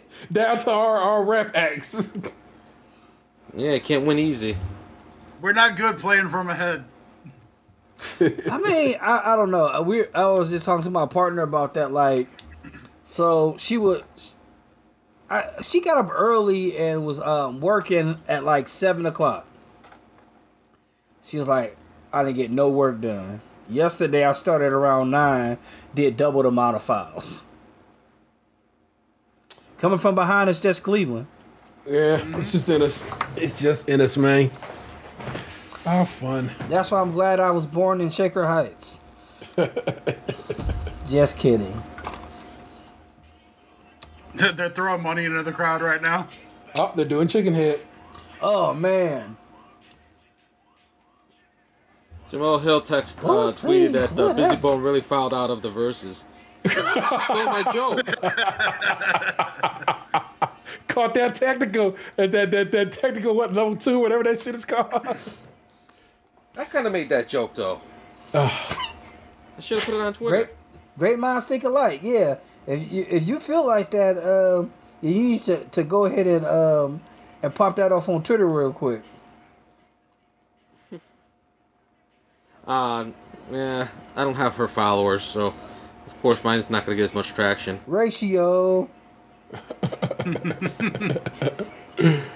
Oh my god. I don't know. And I've been on Twitter a little bit lately. I thought I had some solid jokes, but just got nothing out of them. I always got Tayrell to like something I tweeted out, so you know, always look to your friends for verification. Validation. I didn't go on Twitter for long stretches, so and I do not have notifications set up on everybody's account, so there's a strong possibility you were tweeting shit and I never saw it. Yeah, like when T was talking about the whole notification with stuff, I got that little bell check, but I never get notifications for anything. Only for shit that like I looked at once. Like, oh, you like Granny Smith apples? Well, guess what? You gonna hear about it every 7 minutes. I do get some weird notifications. I thought my joke about critical race theory was solid. Solid. I put the YouTube video of that scene from I'm Gonna Get You Sucker on there. The big toe? No, where the white kid comes in and reads your report about Abraham Lincoln. They brought out Tasha. Oh wow, man, he was flabbergasted.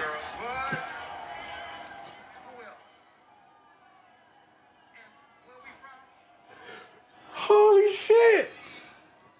Well, I, as a member of this podcast, vote right now that this name of this episode be and Tasha. And Tasha.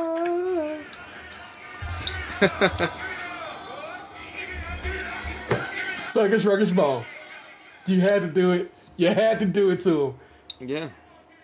Oh my god. Straight Guggen, loving these people cause it's so real. Oh my god. Love it. You love it. It's the Thuggish Ruggish Bond. How come like you got volume and I don't? I just turned mine up a little bit. I'm sorry. No, like I literally have my volume on my phone on and ain't shit coming out. Oh, you have it you have a Bluetooth to something like an embarrassing comedy where you my play Bluetooth's porn and off. Like that episode of Love when he got caught masturbating. Well, yes. Oh, there we go. There you go. Audio was broken on that particular feed. I had to refresh. Oh, sweet Jesus. Gotta be down to bang bang.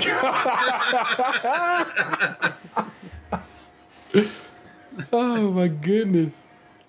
You know, like, I think I don't know what people's opinion of me on this show is because, like, and by that I mean, like, obviously, like, I'm the white guy amongst a group of people who are not white.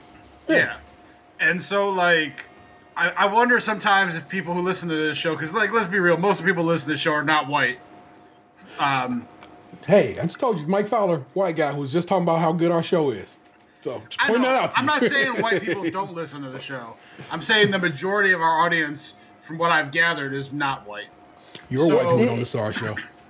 I think most of the people who listen are white, and most of them are females. Mathematically, that all checks out. Yeah. But go on. What do you think they think of you in this situation? Where I was going with this was, I wonder sometimes, like, if people think that, like, maybe I'm, like, putting up, like, a false persona or something when it comes to this. And I say that because I feel like my Spotify of the year top 5 artists, like, perfectly encapsulates just how diverse I am as a person. Because I kind of feel like I understand what you're saying, but you're not giving our audience credit. We've been doing this for 8 years, Dan. Nobody like the people who really listen. They know your heart. They get what you're saying. I kind of look at it like what's the Joe Budden show, and then they got that white dude on there, and people are like, what's this white dude doing on here? Oh, Rory. Yeah, like what's Rory's deal? What's Rory doing there? Like, what's Lunchbox doing on this show? What's his deal? But yeah, but just like, I mean, I don't know that show, but I don't care what anybody says. Every time I see like the one white dude in the club, I'm like, that dude just must be cool. I don't ever think like that. Like, well, I brought it up because like, obviously, like in the way I grew up, I've been in a lot of different like neighborhoods with a lot of different ethnicities. I've experienced a lot of shit that I would say most white people don't experience. And I think my Spotify top 5 perfectly encapsulated that. And I'm gonna read them here for our listeners, because I imagine most of them didn't see my Instagram story, which is probably the only Instagram story I made in 2021. but before you start that, let's also not forget that you had Bojangles before I did. So continue. Yeah, gotta give me that card. So, do you want me to go from number 5 up to number 1, or yes, number 1? You gotta do it old school. Okay, so my number 5 most listened to artist of 2021, rest in peace, DMX. No. Number 4, which was shocking to even me, Chris Brown. I must have been on like a Chris Brown kick from back in the day with like some Run It and Kiss Kiss and shit like that. Kiss Kiss is a fabulous song. Yeah, and like Forever, like Chris Brown was dropping like fucking heartfelt bangers when he was young, and then like he kind of had a little bit of a metamorphosis as it went on. But like I love that old lovey-dovey shit. Number 3 was wrestling entrance theme songs, WWE. Okay. Number two, Slipknot, like death metal. Number 1, Mariah Carey. I've got like a fucking Neapolitan of music taste here in my top 5. How many artists does it say you listen to? Like different artists? I don't remember if I screen capped that, but I can go back and look probably. It says I listened to 28 different genres of music this year. Yeah, I'm trying to get you my genres. Let's see. It says. Oh, like the different ones. My top genres of the year: number 5, boy band; number 4, wrestling; number 3, pop punk; number 2, dance pop; and number 1, nu metal. Yeah, you are very a very pop person. You love pop music. Pop. Let's see, 2021 Wrapped. Let's speed this up. I can't believe this year about to be fucking over, man. Yeah. That was a fast year. Was it just me? It's been a fast 2 years. Yeah, it's been not leaving the house pretty much, for no time. I'm gonna be honest, man. Like, outside of a few things, this has probably been one of the worst years of my life. Yeah, I can understand that. Fair enough. Like, I obviously, like, life isn't all good and it's not all bad, but like, it started. I feel like your grandma went in the hospital in January, right? November. Okay, so yeah, so it's like it just started. 2021 was like, I'm about to fucking kick Dan's chest in. Yeah, so, both my grandmothers passed away. 2 of my cats passed away. A couple weeks ago, the family dog got put down. My health has been steadily declining as I've just been at home doing nothing. Yeah, it's just, 2 years battling depression and shit. Like, it's been tough. Yeah. I can see the light coming though a little bit. Like, we're going to Chicago next week, and Christmas I'll be in Green Bay. And this morning we bought tickets to wrestling at the Wolstein Center at the end of January. I've got tickets to go see Bill Burr in April. I've been working on some stuff here around the house. I'm trying to get out of the doldrums of 2021 and, find a little happiness and a little joy and keep on moving. Very good. I agree. 45 different genres. So, I know we don't usually do this, but like, do you have any like New Year's resolutions that you want to try to do for the coming year? Not really, because like I don't really believe in the whole resolution thing because I feel like most people don't stick to it anyway. We talk about you. I know, but like I've done that shit in the past where like this year my resolutions do this and they last like a day. All I can really do is take things one day at a time. I literally had this conversation with my buddy last night because his problem is like he tries to like help too much and push too fast, and it was like I was trying to explain to him, it's like with all the shit going on right now, I could only work on fixing one fucking thing at a time, which I've chosen to be my diet. Like, obviously, yeah, I want to get back into working out, but it's like, it's hard enough to try and like quell my intake and monitor that shit on top of also trying to, you know, get back in the gym. Like, it's like I can only do fight one battle at a time. Once I feel like I have the one battle kind of under control, then I'll work on the next one. But it's like if I try and do too many things at once, I'm just going to fuck them all up, and I'm going to become even more frustrated. So it's like I was trying to explain to him, it's like, it's not that I'm not planning on doing this shit, and like we'll get to it, but I'm like, you got to learn to have a little fucking patience, because I can only do this shit one day at a time. Yeah. I like I said, same as it ever was, bro. You know what I'm saying? I literally have to get my fiber up. That is a diagnosis from my medical professional saying, yo, gutty works look like you got to get some more fiber in your life. So I got to eat better. I got to do it. And it's been a tough week around the way, but I will get it dialed in, and we'll start with diet. It's a good place to start. In fact, it's the one thing I got real good control over. You know what I'm saying? So we start with diet. We go from there. But I'm also going to totally drink a cake shake next week when I go to Chicago. So. Yeah, that's the problem. It's like, we're going to Chicago, and like, obviously, yeah, I'm going to eat deep dish pizza and have some fun and shit. But then we come back on Saturday. Monday morning, I got to turn around and go have a fucking blood pressure appointment. Yeah. So it's like, you know, because here's the thing, like we had to get our wellness exams for work for the year, otherwise they were going to raise our insurance premiums. They threaten that every year.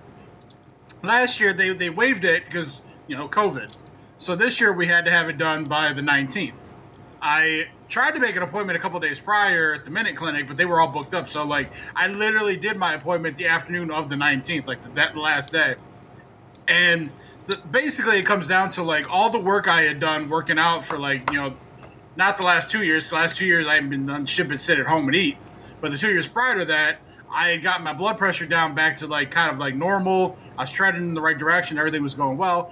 Well, the last 2 years I basically undid every fucking thing I worked for prior to that. So I'm back into like not good territory. My weight's back up. Like my like blood shit wasn't like horrible, but it wasn't as good as it could be. So it's like I gotta get my diet back right. I gotta get weight off me, yada yada yada. Which, like, you know, it's like you know, like you're not oblivious to who you are, but like you don't know how bad it is until like you go and get looked at and have a conversation and shit. But you know it's bad. Yeah. So like, it was basically she was like talking like, oh, you know, well you should like see if maybe we can put you on something like in the meantime until you get your shit right. Like, because I told her, I'm like, you know, I was doing good and then the world went to hell and I've been depressed for the better part of 2 years and my grandma's all died this year. I'm like, I've not had a good time. Yeah. And I'm like, but I know how to do things and I know what to do. It's just the problem is I ain't been doing it. So she was like, basically like, well, you should make an appointment, come back, and we'll run the numbers again in a couple weeks, and like, you know, we could put you on something to just help you in the temporary until you get it under control, and then you just like can get off of it later. And I was like, look, if you do not yourself take the initiative to make this appointment for me right here and right now, there is no way in hell I will go home and follow up with you, because I know myself, and I will go home and I will tell myself that I've got this. I'll do it myself, and then we'll be in the same seat a year from now, and I'll either be dead or it'll be worse.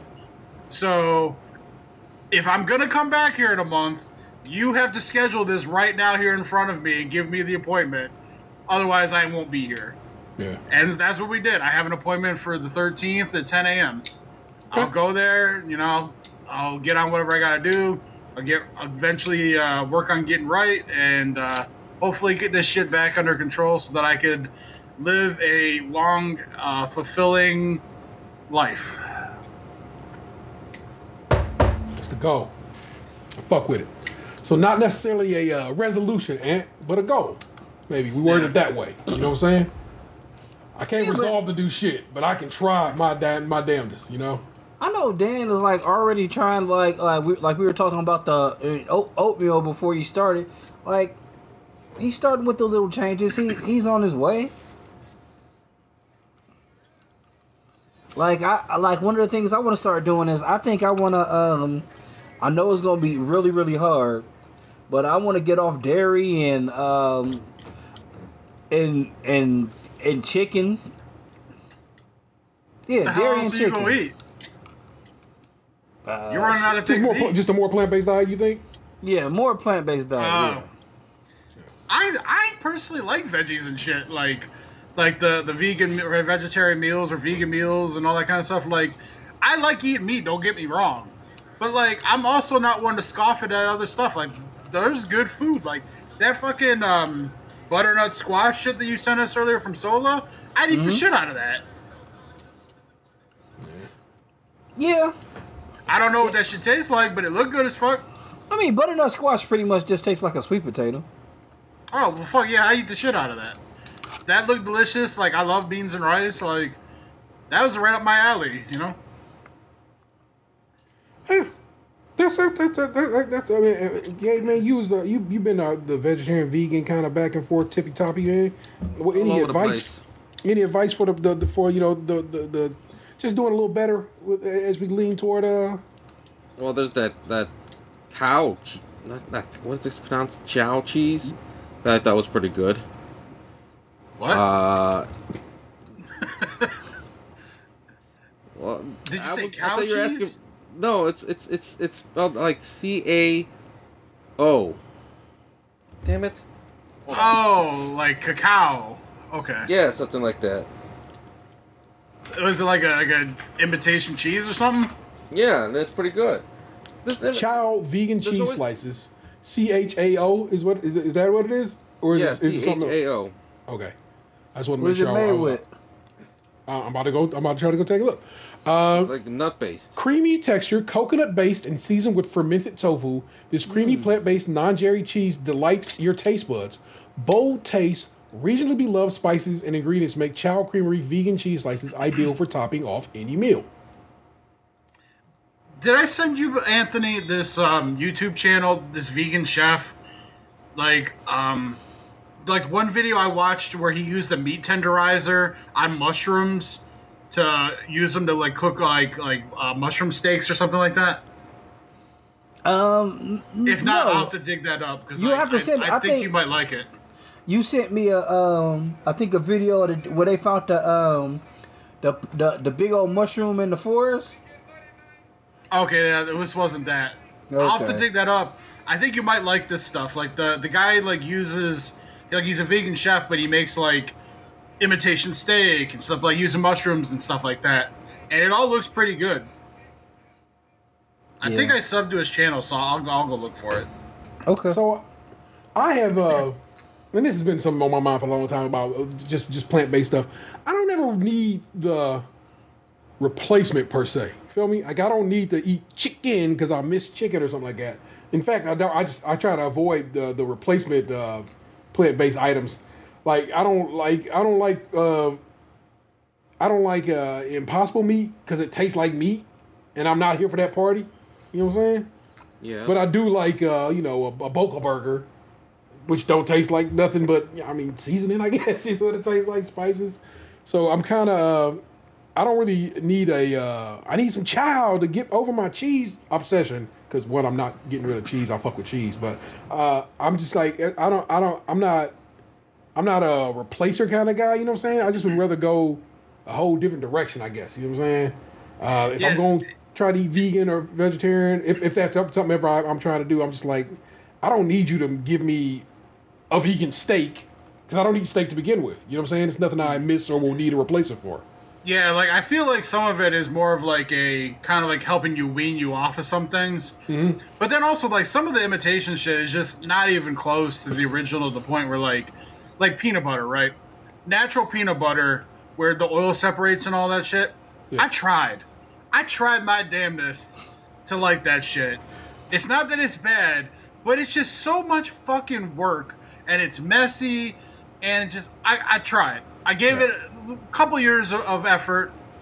I can't do it anymore. I went back to the fucking regular ass peanut butter with the palm oil or whatever and shit. I'm sorry, but it's like that's just one battle that I can't win. It's just not as good. I don't like it as much.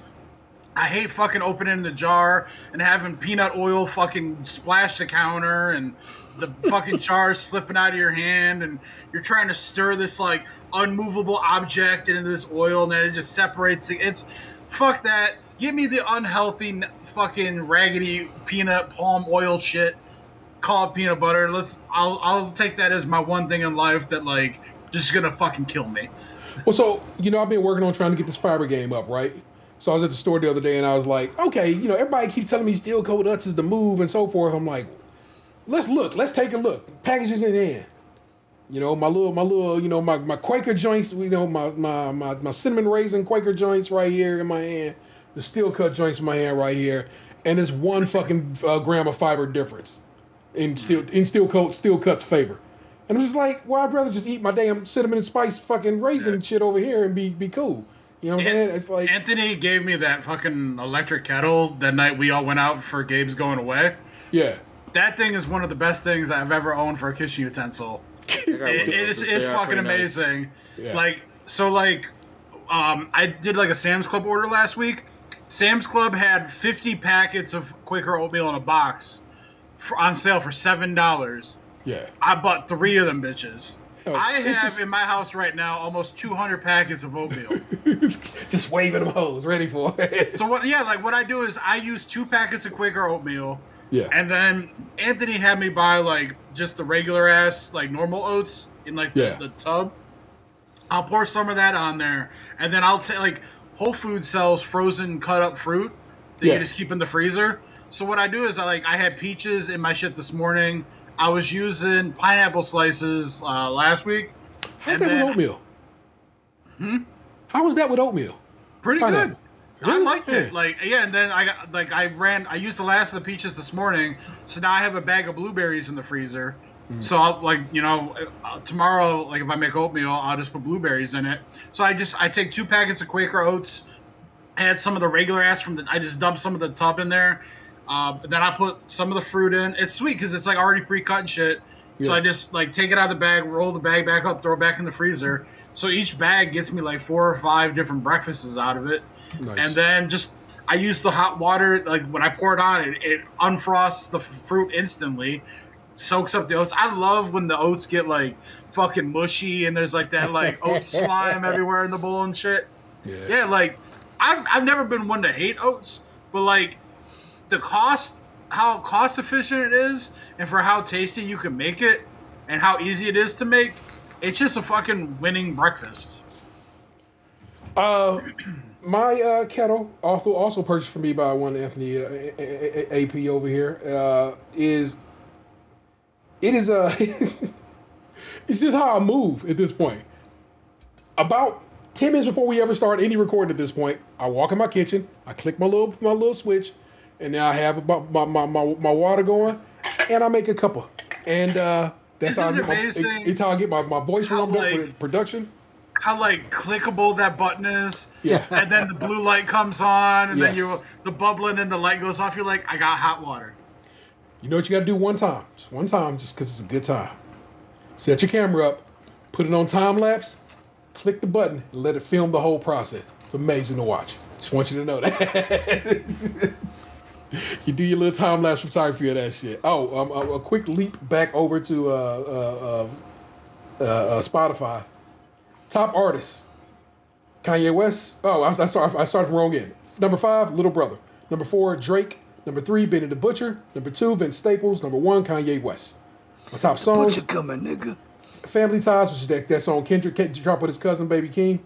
Yes. Are you with that, which is off of Vince Staples' self-titled album, Vince Staples. Lil Fade, which is also off Vince Staples' album, Hurricane, which is off of Kanye West's Donda album. And my number 1 song of the year, She's a Runner, She's a Track Star. I listen to that song a lot.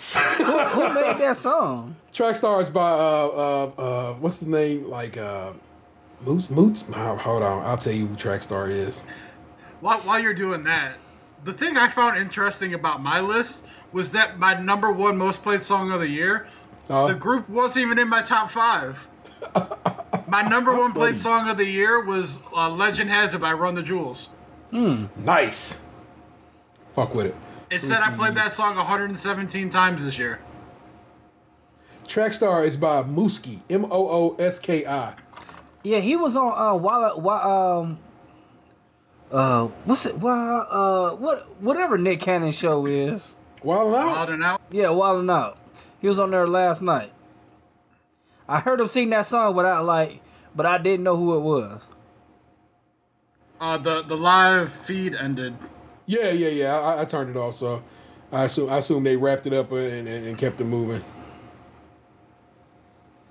She's a runner. She's a runner. She's a track star. Oh my goodness.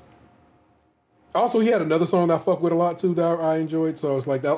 Mooski was a good time, and we just talked about it on Cadillac on Mars. My favorite album this year was Vince Staples, and I'm glad that it kind of is represented as such in my Spotify list of Jones I play. So I got down with it. That Spotify recap, I know it's probably saying all kinds of things about how technology is evil and how they got their hooks and all your shit. But I love that recap shit every year. And everybody was having a good time with the recap shit. And then almost immediately motherfuckers had to come and just ruin it for us by saying, a black woman invented that process and they didn't give her shine. And I was like, damn, why y'all got to shit on it and make me feel bad? Having such a good time with my damn top 5 list of the year. And I get it, it's fucked up that Spotify is a shitty company, but all companies are shitty, and that's what capitalism is. There's no ethical consumption under capitalism. It can't be done. This shit is a fucked up system to begin with, all the way up. Sorry.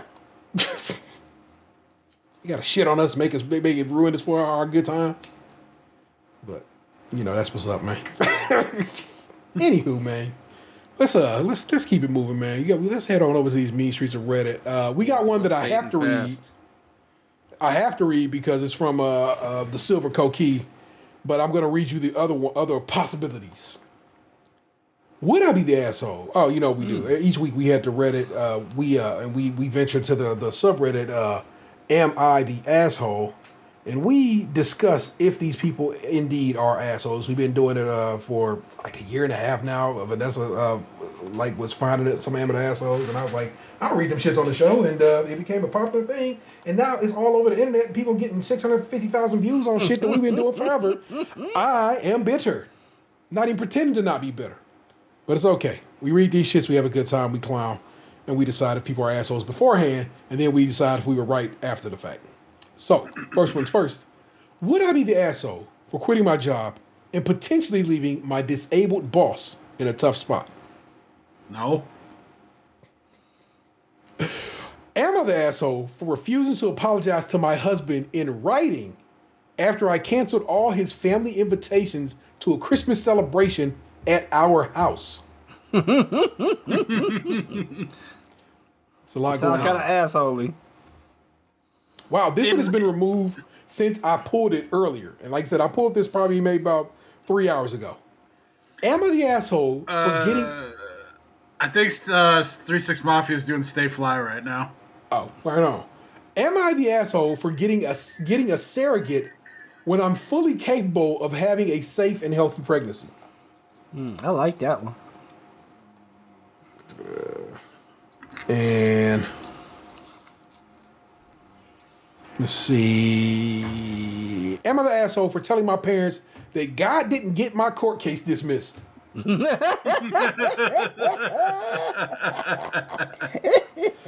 is an old one, and if we not doing it this week, then we not doing it at all. This has been around for a while. This was just one in the folder. Am I the asshole for not giving my daughter money for her field trip? I'm gonna go with yeah. So did Reddit, for the matter. Okay. And this is the one the Silver Coat Key sent us that, so we have to read this one. It has since been deleted, but I because we were talking. She was like, she goes, I made a point to copy it, and I'm like, it's okay. It's okay. I'll copy it myself right now. So I'd already copied the text of the first letter, and the responses are still up on Reddit. And that is, am I the asshole for asking my wife to get rid of her blankie that has a name I hate?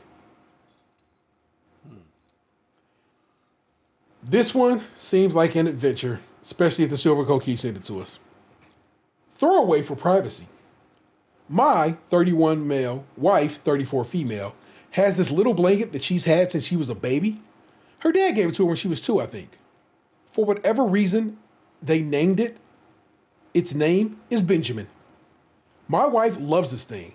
She took it with her to college, and she has studied abroad. And when she studied abroad for a year, it's all old and ratty, but she still holds it sometimes. The problem with the name, she dated a guy named Ben in college. We met when she was 27.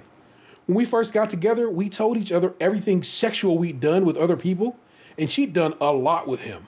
A lot of stuff I wanted to do, including something she said she didn't want to do again with me, even though she did it with him. She said they never hooked up outside, but then I found pictures I found pictures on her hard drive while she was away that proved she lied.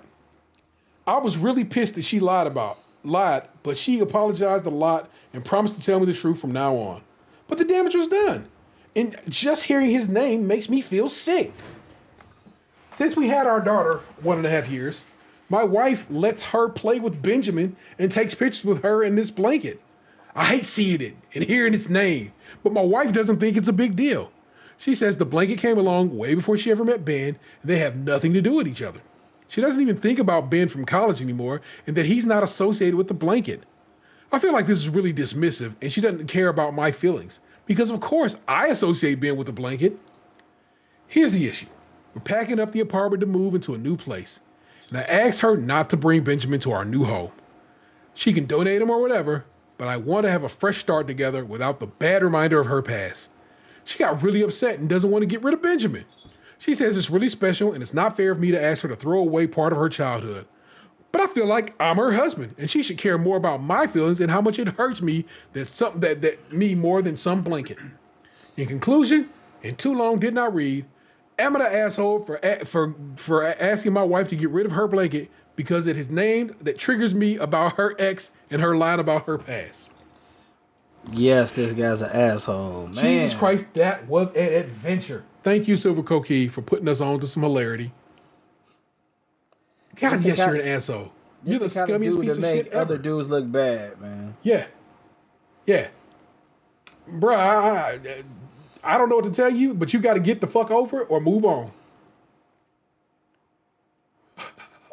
Yeah, it's hard to put like your shit from somebody else onto the person you're with. It fucking poisons the thing you have. It's like I get it. They had a life before you, and I guess that's fucking with you because maybe you didn't have as much life as they had. But that ain't got shit to do with shit. And this woman loves her blanket, so let her love this blanket. This dude butt hurt because maybe her butt hurt. An assumption, but probably a logical one. So we got a couple of the glow-in-the-dark boxes for this one. A couple. When it's more than one, you know it's some old fire shit. So let's see. This one has 19 19. Looks like 21 pieces of flare. And this one has, it looks like 12. So we'll start with this one. Because frankly, so many deeply jealous, abusive, entitled people generally have less personality than a blanket or a towel and thus get incredibly territorial. It's also because people with this kind of stunted emotional state are incredibly threatened by the empathy and imagination and humanity. People who love their blankie or pet or can understand that an item or animal can be both important in itself and a proxy for other emotions, memories, and feelings often linked to others such as Benjamin, is about the wife's parents and now her childhood and motherhood. It shows they are integrated people who understand nuance and the threads of a whole life. But jealous, externalizing, non-integrated, you made me do it types can only ever see Pinocchio as a puppet or a pile of wooden strings. They are angry that Pinocchio cannot come to life as a puppet for them and enraged and threatened that unlike the toy maker, they cannot use their humanity to see Pinocchio as the little puppet boy they nurture and get emotional growth back from, because caring for even an inanimate object is a huge part of kindness, whimsy, playfulness, and healthy behaviors for humans starting in childhood and progressing into adulthood. It may never react, but that teaches you to self-soothe and that it isn't all about you. It's a form of mirroring.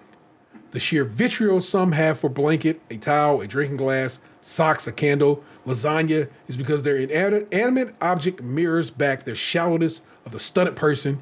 You cannot bullshit a towel into disguising your shortcomings.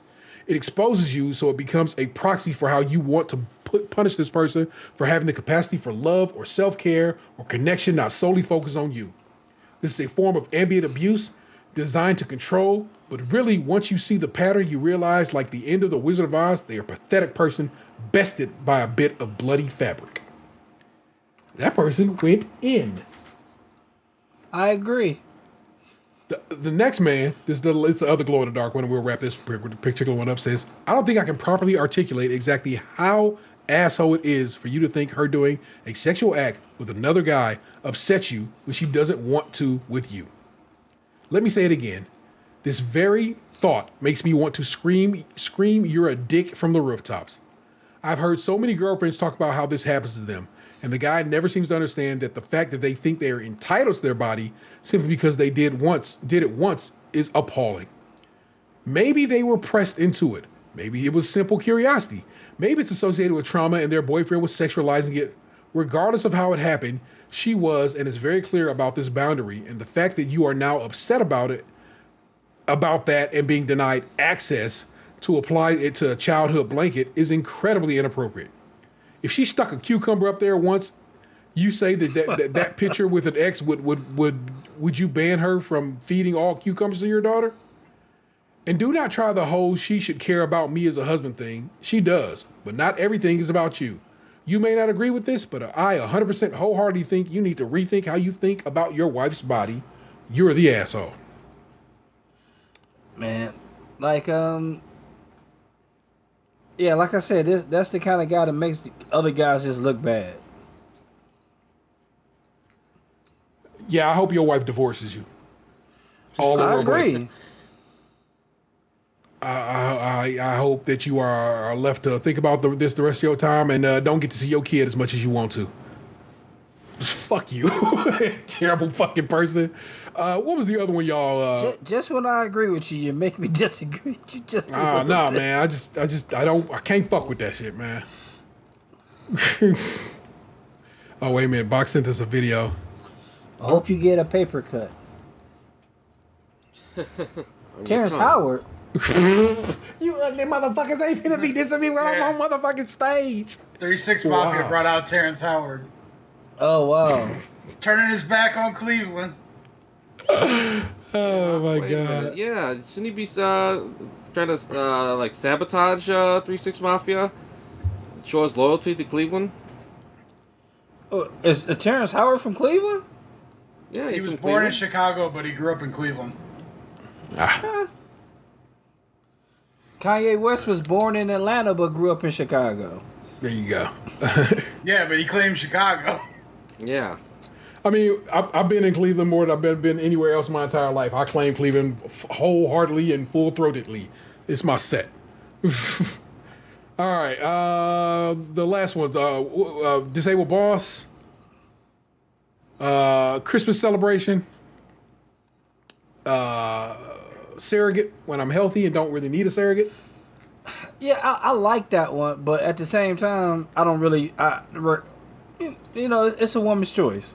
Or God didn't get my court case dismissed. That's the one. That's the one. That one. It is incredibly long. Fascinating that it is so long. But let's get to it and we'll wrap it all up. Am I the asshole for telling my parents that God didn't get my court case dismissed? My 23 male family is extremely religious and always has been. Church every Sunday, reading scriptures every night, praying before every meal, mission trips, no swearing or taking the Lord's name in vain, no alcohol, no premarital sex, etc. My entire extended family, too. Looking back, we all had this really toxic, holier-than-thou attitude, but I didn't know any different, so I just kind of rolled with it. I was a normal-ish kid, but in high school I made a couple of big mistakes that landed me in court. Not a violent crime, is what this has in parentheticals. Had I been charged as an adult, I was looking at 8 to 13 years in prison. The whole process was devastating to my family and my parents. But they were very proactive, and we lawyered up, found a therapist, and we jumped through all the hoops to get the case dismissed. I finished high school, and we never talked about it again. I was very, very lucky. When I left home for college, I stopped going to church. I wasn't bitter or anything. I was just forming my own beliefs and opinions. But when my parents called each Sunday and asked how church went, I lied about going. I'm not proud of it, but I needed their money to stay in school. Over the last year, though, I've graduated, become both financially independent and less nervous about them finding out. Fast forward to Thanksgiving a couple of weeks ago. I had been feeling a lot of guilt from lying to them all the time. So I decided to come clean. I said I hadn't been going to church and wasn't sure how I felt about God. My parents replied with something to the effect of, "We know that you know that the church is true and God worked a miracle to get you out of jail. And so you owe it to him to be a faithful member." It was never my plan to go scorched earth, but something about their tone really rubbed me the wrong way. So I bluntly told them God didn't get me out of jail. It was the expensive lawyer they hired to defend me, and they didn't have the right to tell me that I believed in to tell me what I believed. Going to church wasn't bringing me any peace, and I definitely wasn't going to spend the rest of my life going to church strictly out of guilt. I'd come to terms with the mistakes I made and had worked hard to move on. The rest of the conversation was awful. My mom was in tears. My dad asked how I could sleep at night knowing that when I died, I wouldn't be with my family in heaven. I countered that I don't believe in an afterlife and that I don't need them to save me. I tried to show them some empathy, saying that I wanted them in my life. I was grateful for everything they'd done, and there were a lot of good things about being raised religious, but that it wasn't what I needed right now. I told them I'd be discreet in the front of the rest of the extended family. I packed up and left right after that. We haven't talked since. Part of me feels guilty that all the cards are on the table, but the other part wonders if things would have been easier if I had just kept lying. Am I the asshole? I don't think anybody's an asshole here.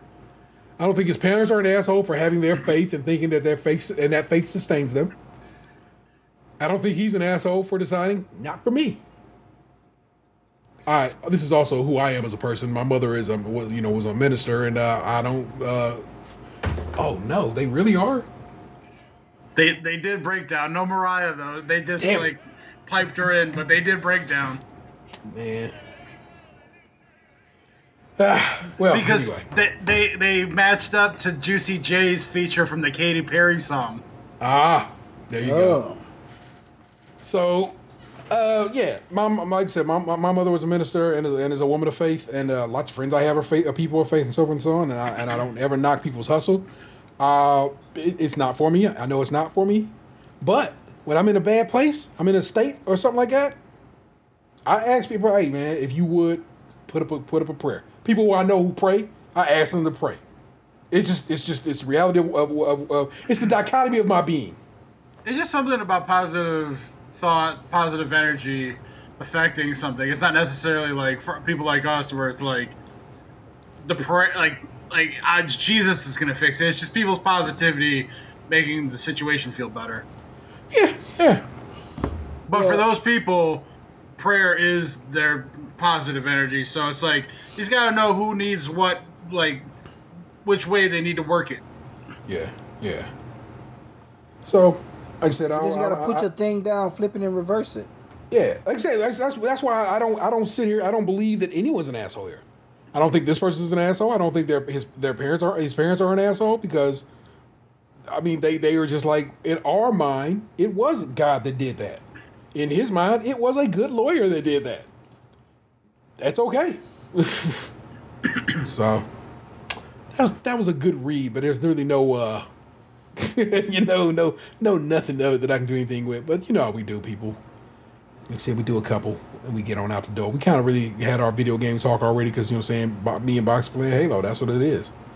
I did put in and install Ratchet and Clank Rift Apart on my PlayStation, but I have yet to start it because I've been listening to my book. Guess what you can do when you're playing Halo multiplayer? Listen to a fucking audiobook just fine. It's fantastic.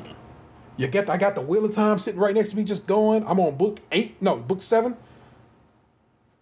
Man, if you saw the amount of podcasts I got stacked up in my queue right now, like, it's a lot because I've just been on these book series again. I've been right back down to fucking. Oh, for the record, I did check out the show, The Wheel of Time. It's on Amazon, and I am not happy with it. But also, I told y'all I was a man who was mad that Jurassic Park the book was very different from Jurassic Park the movie. So that's just how my mindset works. It's what they've altered that bothers me a lot. Not necessarily that it has been altered. I get why things have to be altered for television and cost and so forth, because there are really a lot of people in that book series and so forth. But I'm just like, they really rushed through the first book pretty much in the first episode and a half. Like, how you gonna do a whole book in that much time? And so I don't know. I will watch the next one, and because the next episode is where they introduce one of my favorite characters from the books, and everybody seems to be speaking about him on Twitter, like, yo, they really did a good job with this particular character, or this character named Loyal. So I'm very, very excited to see Loyal, son of Aaron, son of Slob on my knob like corn on a cob. Check in with me into your job. It was funny. It was a TikTok video the other day I seen where it was like, you talking about your music is nasty? You gonna play WAP? And then they said on that song from like the 30s. Yeah, no, they play Slob on My Knob. Oh no! So I seen a TikTok like that, but they played a song from like way back in the day, and it was like, what that? I don't know what she said, but it was wild. It was very. It keeps saying video ended. It keeps saying like it'll come up and it'll be like video ended. It cuts in and out. I know what you're talking about though, because that chick I was talking to last year, she sent me that shit. It was like some 1930s like lady singing some real raunchy shit. I assumed that it was like fake. Like they. I have heard some songs like that from back in the, like just when I was young. I grew up in Memphis, Tennessee, and where music like that would have been very popular. And I have heard some old shit, like some old bitty ditties from back in the day like that on like 78s and shit. So yeah, it's quite possible, bloody likely. Now that you've mentioned TikTok, I realized I hadn't been on TikTok today at all, like not once. So. Poke over there and take a peek. And yes, multiple people have sent me some TikToks I might need to take a look at. So, man, I before we recorded tonight, I watched the new episode of Hawkeye. Oh, that was a damn good episode. I am liking this show. Yeah, if y'all are not fucking with Hawkeye yet, those first 3 episodes are really good, real strong. I might have to watch it, but I hate Jeremy Renner. He's so good in this, and it's like it just gives you, I don't know, man. It's just really well done. I like Haley Steinfeld. I don't even know her work from elsewhere. What else would I have seen her in? She was in Bumblebee. She was in Pitch Perfect. Well, I think she was in. She's also a recording artist. True Grit. Really? Okay. Well, she's very. Dickinson, Pitch Perfect 2 and 3. Yeah, True Grit. The Edge of 17. Yeah, that was good. Well, she's very good as Kate Bishop. Spider-Man Into the Spider-Verse. Oh, really? She did voice that?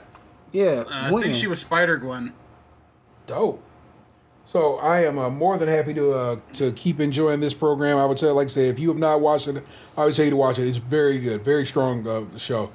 Plus, it takes place at Christmas time. I'm always down for like a little holiday kind of festival type shit. You know what I'm saying?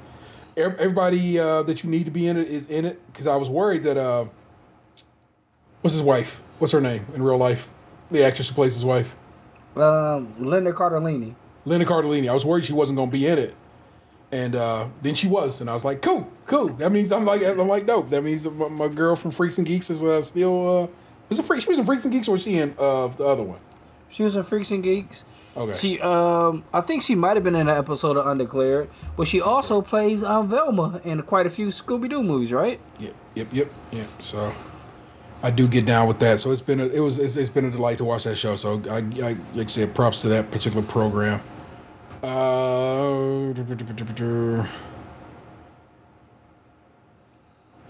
all right, yeah, I feel good about that.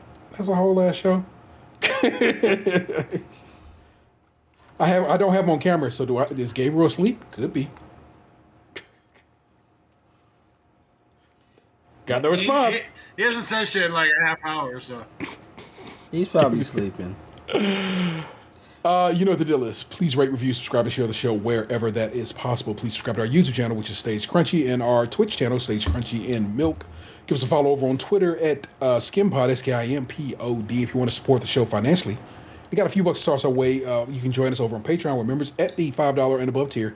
Get extra content each month and early access to new shows. I need to put up the Christmas We Tried. So I will make it a point to get that done here in the next day or so. We also have merch available over at tpublic.com/user/StageCrunchyMilk, all one word. Ooh, a Christmas. I mean, it's probably too late for that now, but a Christmas theme, a Christmas version of the logo could be a good time. So, we'll see what I can do. Green and red. It could be a cup of cocoa with the with Stage Krunchy and Milk in marshmallows, maybe in the mug. Yeah. Okay, yeah, with you on that shit. Feel free to give us a call, 216-264-6311. That's 216-264-6311. We'd certainly love to hear from you. The very ideal of a Stage Krunchy, so that's, I know, again, Cadillac on Mars, they was like, when I heard that this man was going to make a cookbook for his children, I don't even know what to say no more. He too good a dad. You was really on that shit. And I told him, I was like, I do like the idea of the cookbook, and I was so much so that I started investigating, getting how much getting a few books printed would cost. And a skim cookbook is something I think I want us to do in 2022. We will discuss it further as we get an opportunity. And maybe print.